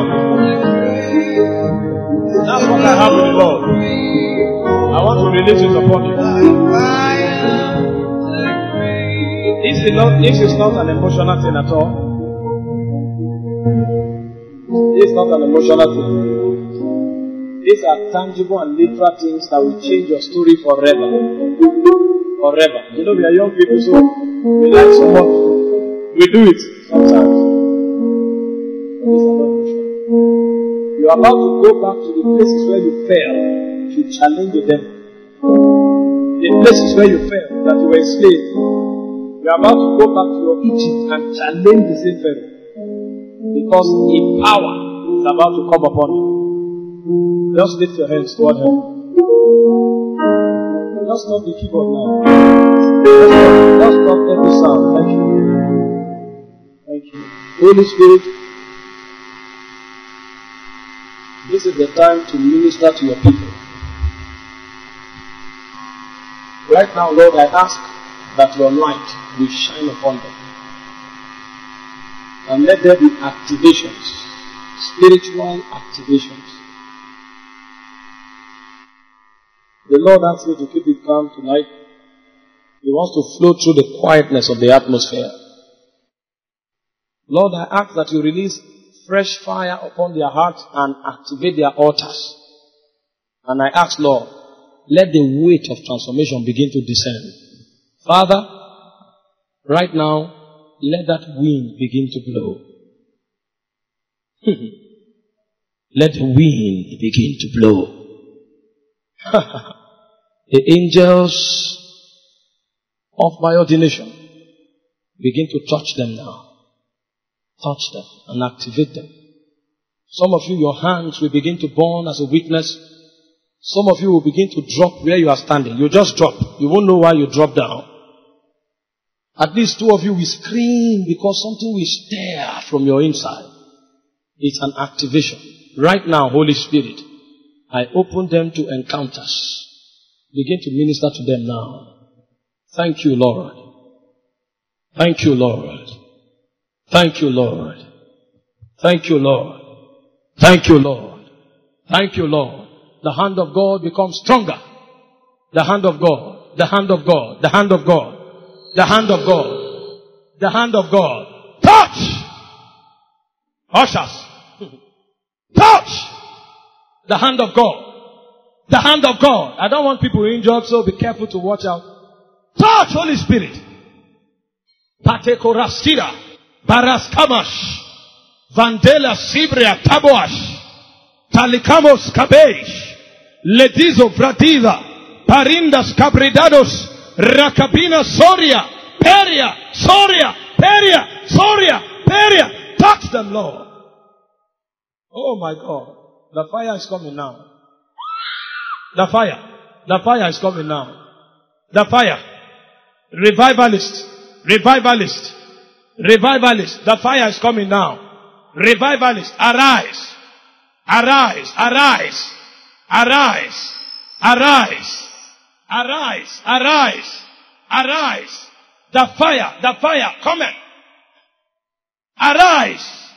Arise. Arise. Arise. Revivalist. My God. Touch them. Touch them. Touch them. With the coals of fire. With the coals of fire. With the coals of fire. Revivalist. Revivalist. Arise. Arise. Wear your garments. Wear your garments. You can give me keyboard now. The angels have gone ahead of me. Give me sound now. The angels have gone ahead. Fire. Fire. Fire. Receive garments. Garments. Garments. Garments. Receive them. Receive them.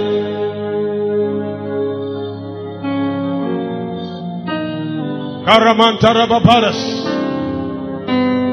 Eleteneska. Wow. Young but powerful. Young. I stir the waters. Arete se prenetene. Touch our Lord. Andre Kalisa. Kalisa. Kalisa. Kalisa. Reina Natelina. Reina Natelina. Redetena Seleta Barano. Boroboros. Boroboros. Boroboros. Boroboros. On my own.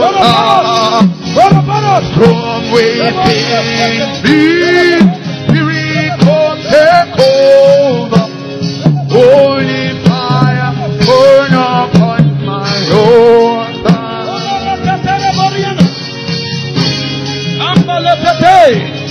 Receive fire. Holy fire burn upon my altar.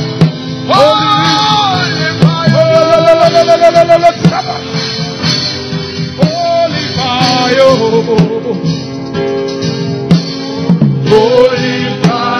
burn upon my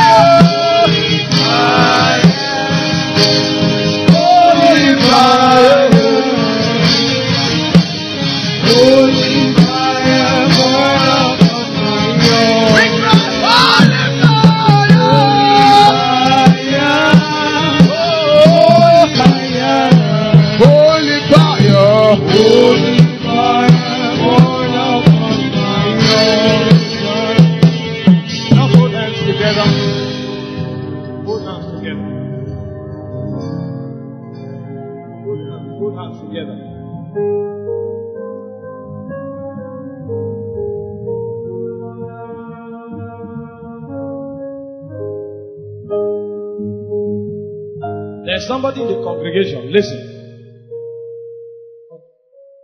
It's shining upon now. You are in the congregation. The light of God I think it's somewhere by the left-hand side. From where I'm standing here by the left, the light of God is shining upon you now. God wants to separate you unto Himself. Holy Spirit, that one is. Right now, I stand in time as a witness. And as I stretch my hand, I ask, Lord, that you stir that fire now.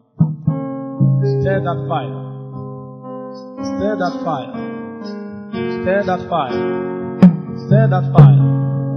Stir that fire. That sister, please. Come on to our area. Stir that fire. Stir that fire. Thank you, Lord Jesus. Thank you, Lord Jesus. The energy is still being transferred. Although that sister fell down, but she's not the one I'm talking about. The energy. Thank you, Holy Spirit. Touch! Touch! That's right. Touch!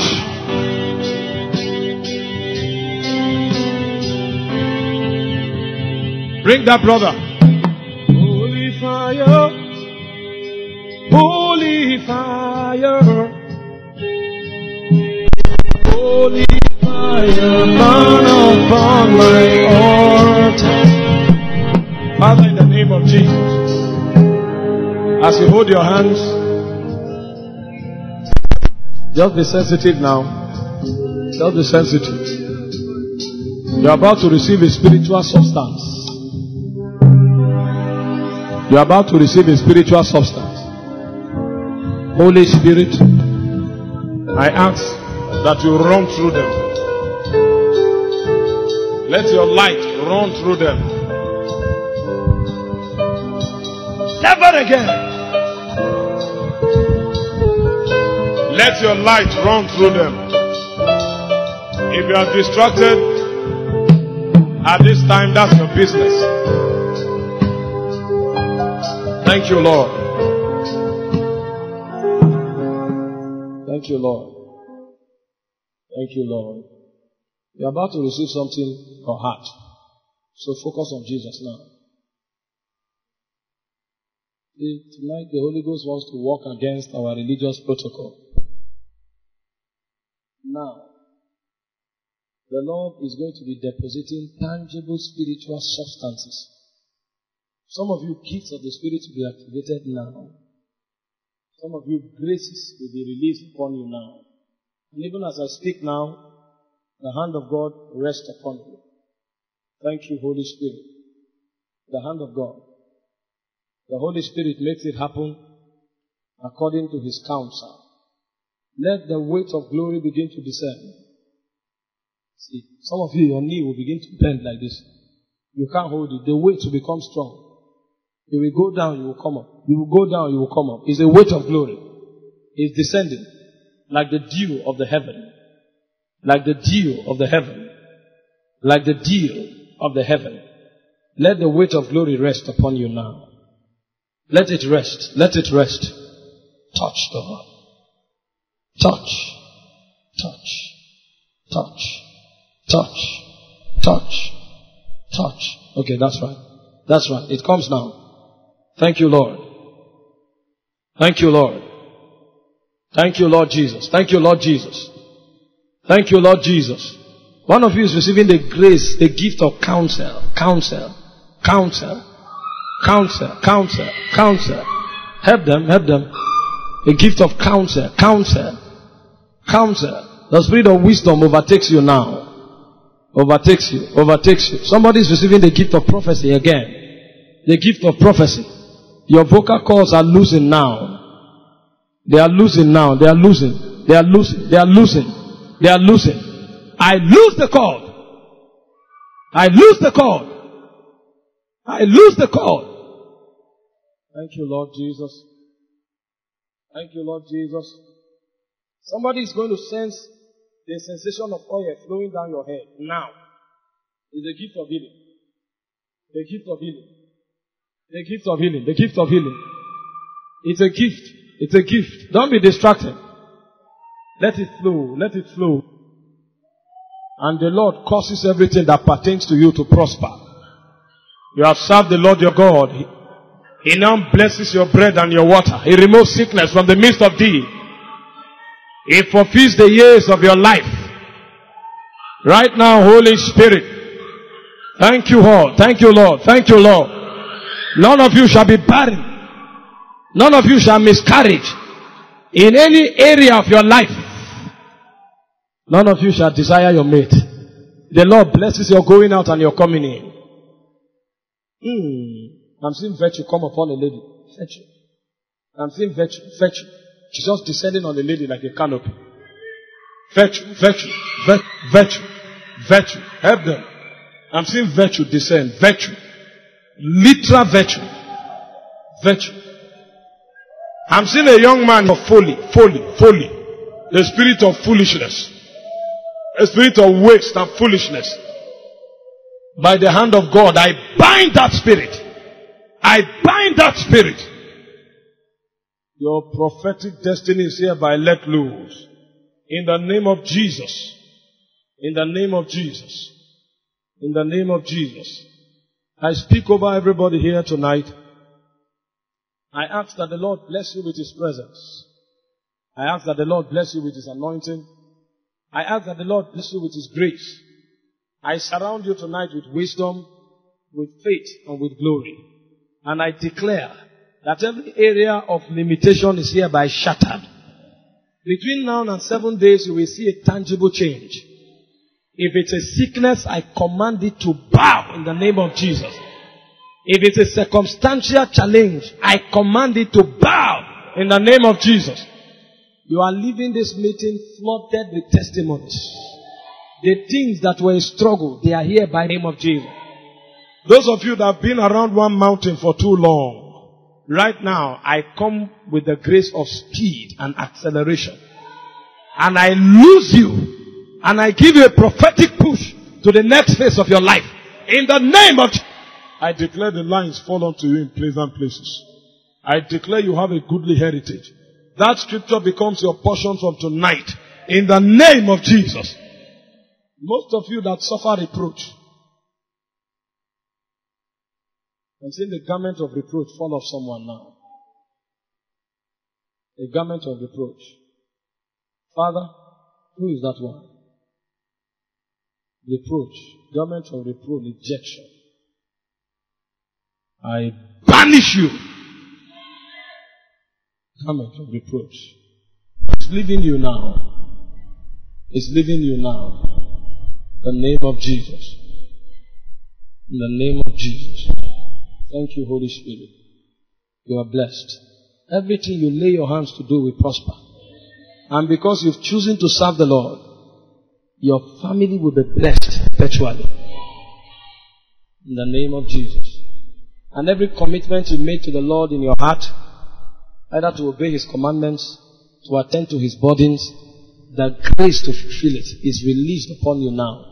In the name of Jesus. Go and prosper in all you do. And be the witness to your generation. Even in the name of Jesus Christ.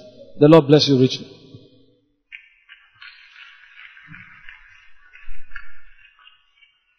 Still in that vein, can we stretch our hands to the vessel the Lord has used mightily? Still in that vein, stretch your hand and speak towards Him.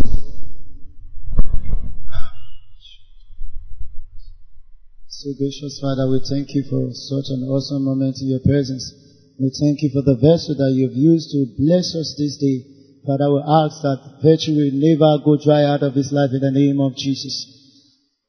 We ask, O Lord, that the grace that distinguishes men and takes men to the place of relevance, Lord, you will release into his life completely in the name of Jesus. May his anointing speak for him wherever he goes. I hope you enjoyed this video, and I believe that you were blessed. If you were blessed by this video, make sure that you click on the share button and share it to a friend. And also make sure that you like the video so that YouTube can recommend this video to other people so that they can also be blessed by the message. If you have any question, please make sure that you contact us and we'll get back to you. And also, if you are watching this video and you don't know Jesus Christ as your Lord and personal Savior, I want you to make that decision. Just contact us in the description. Call us and let us lead you to receive Jesus Christ as your Lord and personal Savior. And lastly, make sure that you subscribe to the channel and turn on that notification bell icon. Turn it on so that when new videos are uploaded, you can be notified. Thank you so much, and see you in our next video and prayer section. Bye.